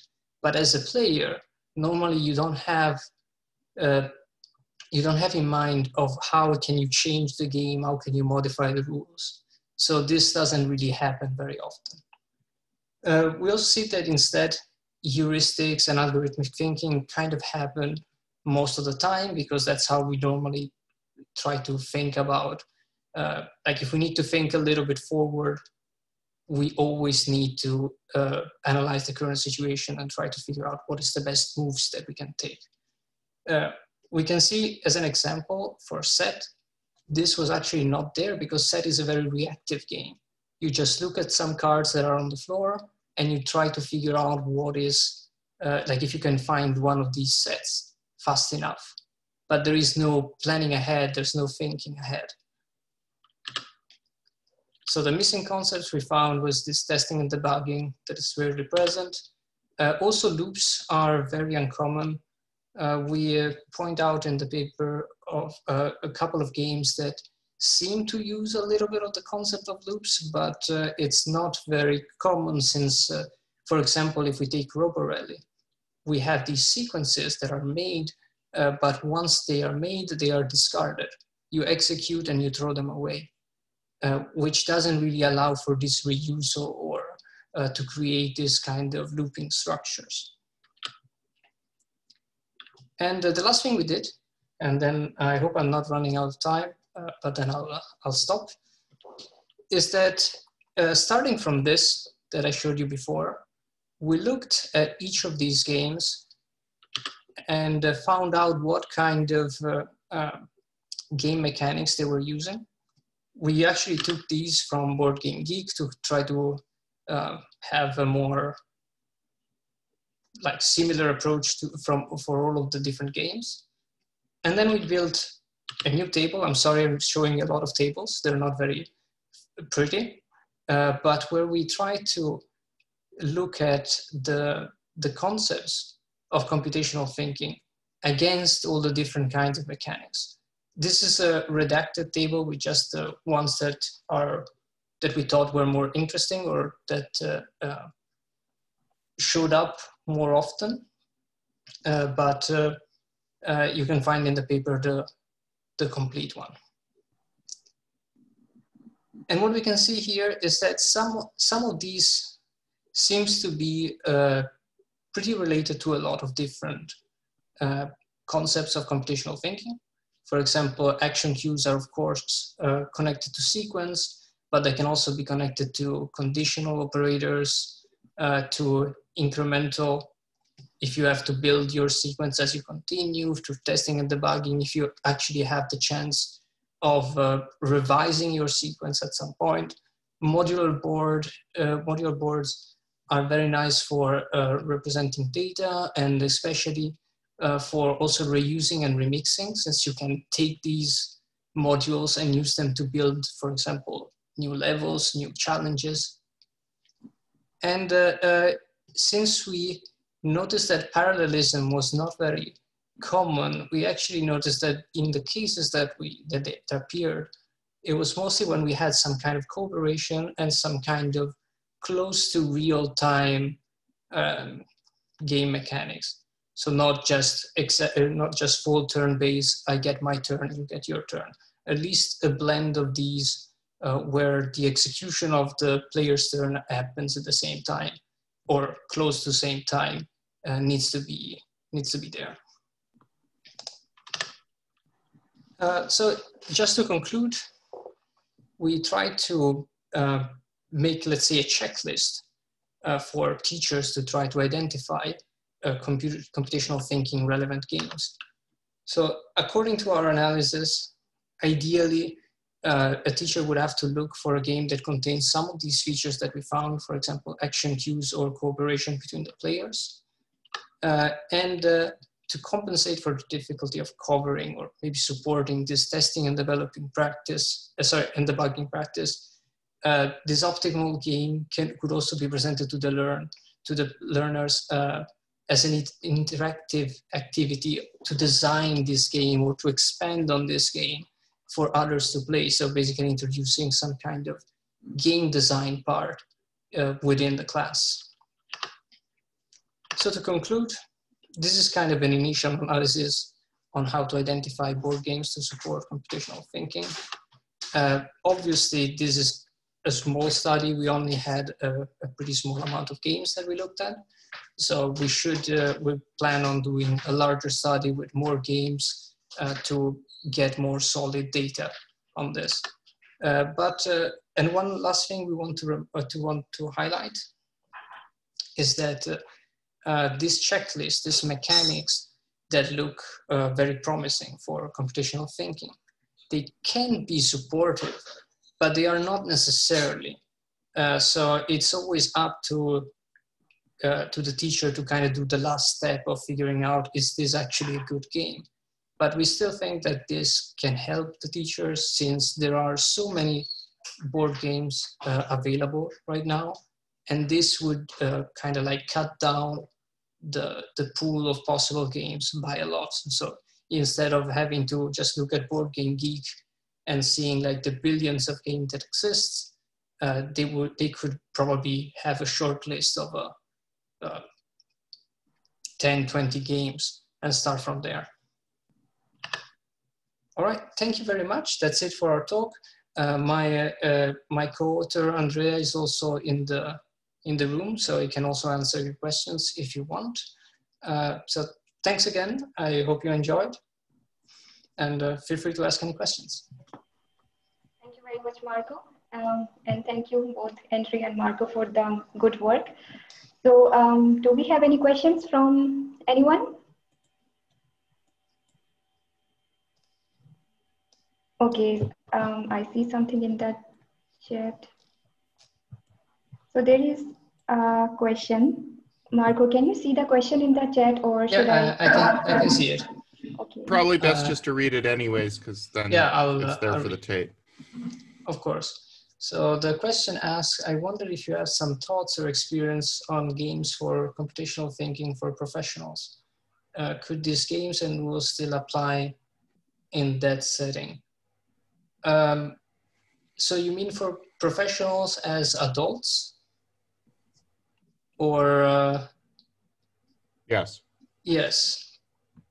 I think that these rules that, or this analysis we did with finding these game mechanics that seem to be supportive of different concepts would still apply, because that even if our final target is to help teachers in primary schools, this didn't really factor that much within this analysis. In fact, I think that maybe some of the games we looked at are not very kid-friendly. If you remember Space Cadet that I showed before, is like one of these extremely complicated games, and probably would not be very fun for kids to start playing. It would, since it requires a lot of rule learning.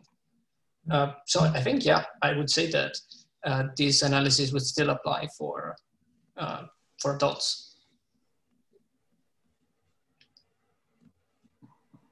Okay, good.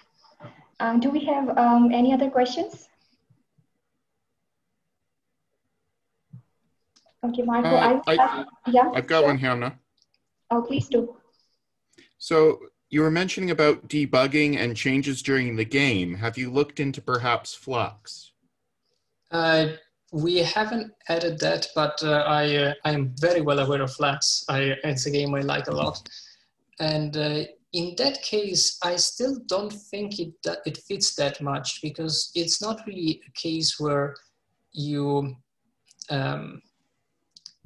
define some of the game rules, and then you see how they go, and you decide if you need to change them to follow a specific plan. It's more of a iterative process where each player tries to change the rules to fit their own goal. But since it's not really a cooperative process, it's more of a competitive one where the same set of rules is changed. I don't know if that counts that much as debugging in a way. Andrea, do you agree? Yeah, I think you say it right, Marco, that before that basically to have a possibility of testing and debugging, you kind of need two spaces. You need to have an idea of what you want the system to do, in this case, the computer, for example, or the game.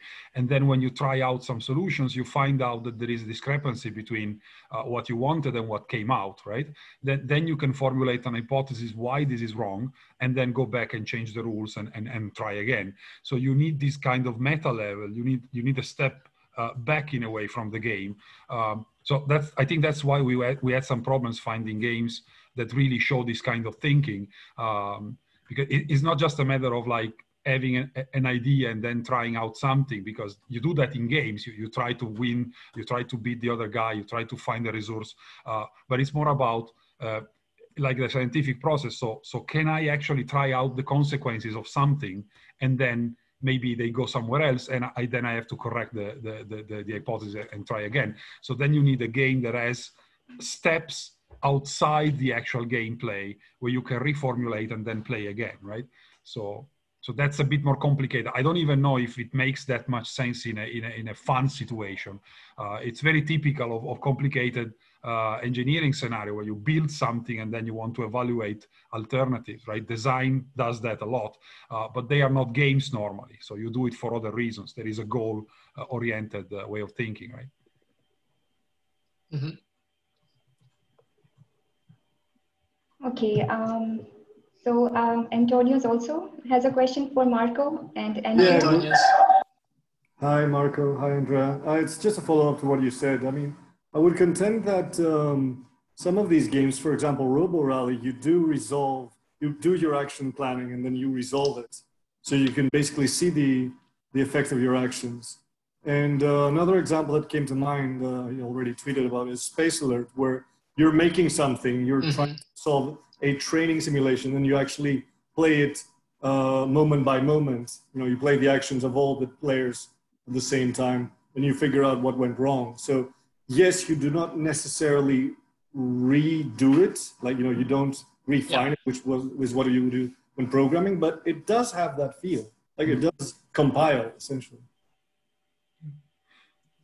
Yeah, if I can maybe answer, but in fact, if you look at the table that we have, we say that sometimes you have a bit of that, right? So we're not saying that it's completely absent, but as you say, it looks like, and definitely is connected to some forms of iteration. So, because again, also in the design cycle, you do something and then you test it out, you evaluate it, and then you try again, right? So you have this kind of reassessment of your solutions, which is possible in these games. It's just not that present, and it's one of the things that is mostly missing. So we were surprised in a way, right?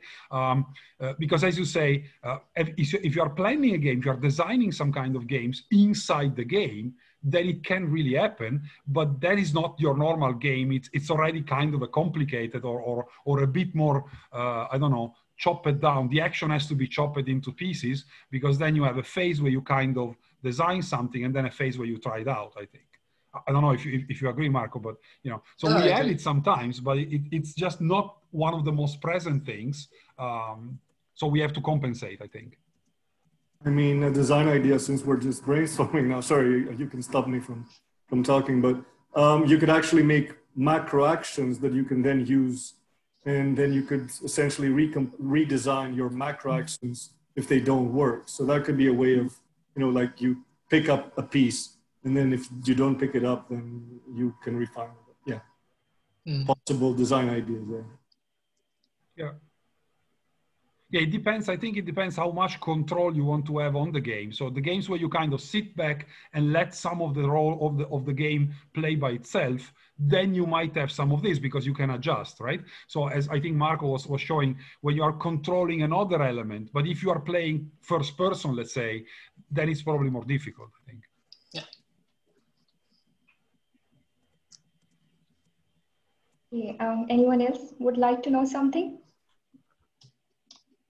Okay, Marco, I have one or two comments / questions. So the first thing is, I know that you have sort of like two set of games. One that are explicitly designed to establish computational thinking or to invoke computational thinking in the classroom. So of course, they are being used in the classroom. But then you have some other games that can potentially do the same work. Do you have any information on statistics that if teachers are using those other games which are not designed specifically for computational thinking, like for the students, and they are being used for this purpose? Do you have any information about the statistics, if this is being practiced? I think Andrea is more suited to answer this. It's more his expertise. Yeah, we have cooperated with some local schools, so at least I know what they are doing in Denmark, right? And a very typical situation in Denmark is that when they introduce in primary school, they introduce some programming or these computational understanding, as they call it, right? They use any kind of tools. It doesn't have to be a programming language. So a typical one is Minecraft. So they are using Minecraft. So the kids start playing inside of the environment, and eventually they get given some tasks about building something cooperatively or counting some kind of structures in 3D they are building. So there are some physical, let's say virtually physical things that you have to do in the game. And then later you can add, you can switch to a Minecraft version that has blocks that are programmable. So you can actually do a bit of programming with it, right? But that was interesting because they started doing that even before that. So at least 5 years ago, there were already some schools that were using things like Minecraft just to play around. So you could have the kids joining together. There was a project I remember from someone in Australia. So they had Australian, I think it was Italian kids. They were connecting together in the same spot inside of Minecraft and then remotely play together. So they had to chat. I think the point was that one class was learning Italian, the other class was learning English. So then they could have a place to exchange some ideas. Okay, that's not computational thinking, but it is still just a digital platform in a way, right? So you can reappropriate these things, and especially before there was, let's say, specific things, you had to do that because there was nothing available, right? So teachers are used to kind of take whatever they can from other systems. There are systems that they use in some schools, for example. There are some websites where you can make your own comic book. That is not really programming, but it is an expression, creativity with digital means. So that has been used as well. So there are teachers saying, okay, we are studying German today, maybe try to do something like a comic book in German, and then make it a bit interactive. So you can click and it continues and whatever, right? Put some audio there. So that they do this kind of activities already, right? But that is not a game and is not meant for that. They just stretch it until it fits in a way, right? So that's very much the situation. I think that's also why with Marco, we were saying, maybe these guys, they need a hand to kind of select something a bit more appropriate or do less work in finding new tools, right? Because the market is still emerging in a way, so. Yeah. Thank you. One more thing, is this like, do we have a superset of all the mechanisms or features that can potentially do or establish computational thinking among students? Like we have so the game should have incremental features, reusing, abstracting, which is in the slide. Is this pretty much the superset, or are we lacking something? I think that this is what we built from our analysis, but as we mentioned, this is an analysis of just quite a few games. So we can say for sure that, these are the ones, these are the best kind of mechanics to use for this. We would need to do a lot more analysis on that. And I also want to highlight again that we did notice that, some of these games we looked at have some of these mechanics that look to be supportive, but they are not always supportive. In some cases, we find that the mechanic is there, but it does not support computational thinking. It depends on how the mechanic is used within the framework of the game. So I don't think we can find, probably even with a larger analysis, like a final solution. This is the best, perfect game for this. It's going to be more of these type of mechanics probably mean that the game could be supportive.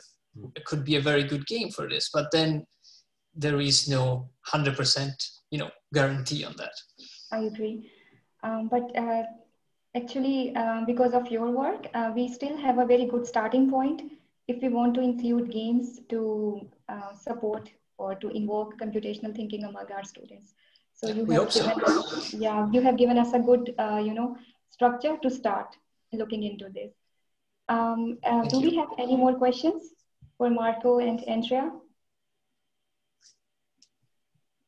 I think we do not. So I would like to thank Marco and Andrea. Thank you very much for the presentation, for your good work, and I hope I will see you again in the first in the discussion session, and then next year also. Thank you very much. You're welcome. Okay, we are still waiting for one of our presenters to log in because they are having some technical issues. So I can use this time to talk about the research of one of the presenters who is actually, just couldn't get in touch with him, but I still feel that I should introduce his work because not just it's a good work, but it's a very kind work. The presenter is Vinny Montage from Goldsmiths University, and I think it's in UK, if I'm not mistaken. Vinny has developed a game. It's called Refugee, and what does the game do? The player is like a refugee in the game, and the player is experiencing all the things which refugees are experiencing when they are migrating from one country to the other. And I will say that this paper, when I read, it was like very eye-opening. I am aware of usually like, I'm aware of some things that happen during this process and with refugees, but I just couldn't imagine that those things are to really another level and they are really disastrous. Whatever I remember from the paper, I cannot explain as good as Vinny, but I will just speak a little bit about what was very eye-opening. So refugees, when in the game, it is based on Monopoly mechanics. The player is a refugee and they start from the point at which refugees are usually starting. So they have to pay some money to the mafia. The money is like a really high amount. It is $10,000 or British pounds. I don't remember the currency, but still it was a very high amount. So first they have to pay the money to the mafia, and then the player, they go to the next step because, and things can happen in between too, even when they have paid. People can just take their money and never respond. So then the game proceeds. If the refugee is successful in, or the player is successful in passing this step, they have given the money and now they can enter another country through the border, then they have other difficulties waiting for them. So the game gives us a very good idea of this journey. And of course, for the player, it's an emotional journey too, because they are really experiencing what refugees experience. So this was a little bit of an introduction of Vinny's work. If you get a chance to read his paper, please do. And now I am just waiting for Luis, who is the presenter, to join in. Let's see.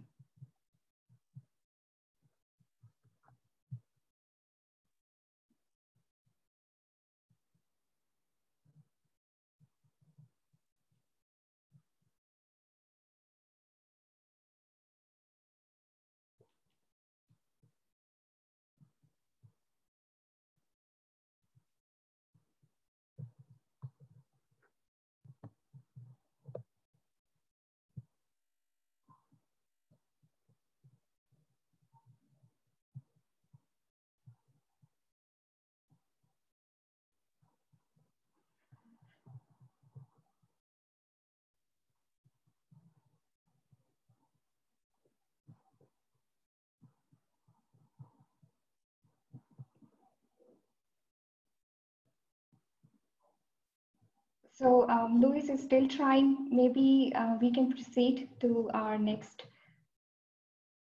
discussion session. And when Luis joins in, we will see how things go.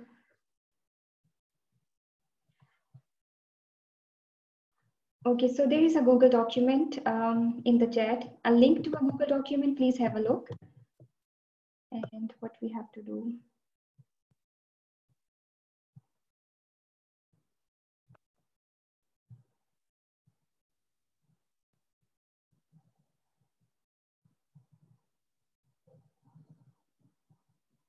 So we have some topic ideas in this Google document. We can discuss these plus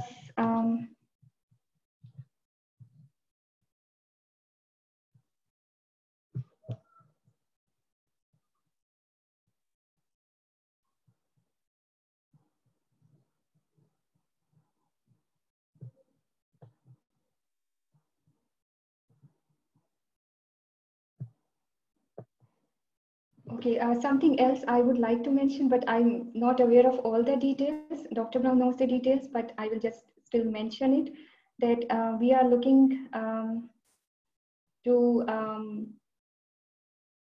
we are thinking of editing a book actually. And the idea was that if authors are fine with this, maybe we can propose these papers, which will be published in the workshop and for the book. So let us know what you think about it.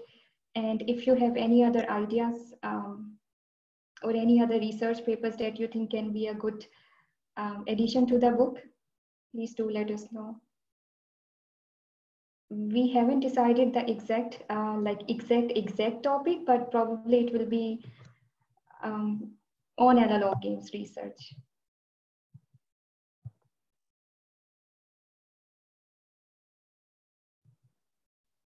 Christopher, you mean with the book?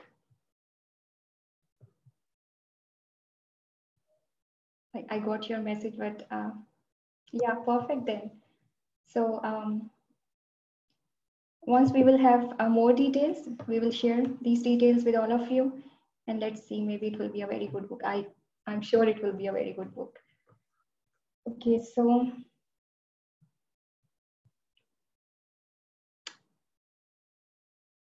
perfect, Marco. Thank you.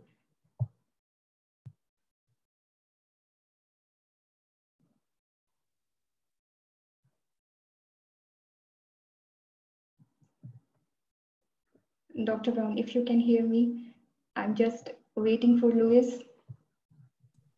Yeah, so I think sadly we're heading to the end of our time, and I know that there's also the UX in AI group that would like to have their session start on time. So I think for now what we'll do is just say thank you to everybody who joined us today and that could come. And we'll end the session, I guess, here, and hopefully we will continue to talk about all of these issues inside of tabletop games to go forward, and hopefully in person soon enough. And please keep in contact. I know the FDG has a Discord about this, and we can talk about things there.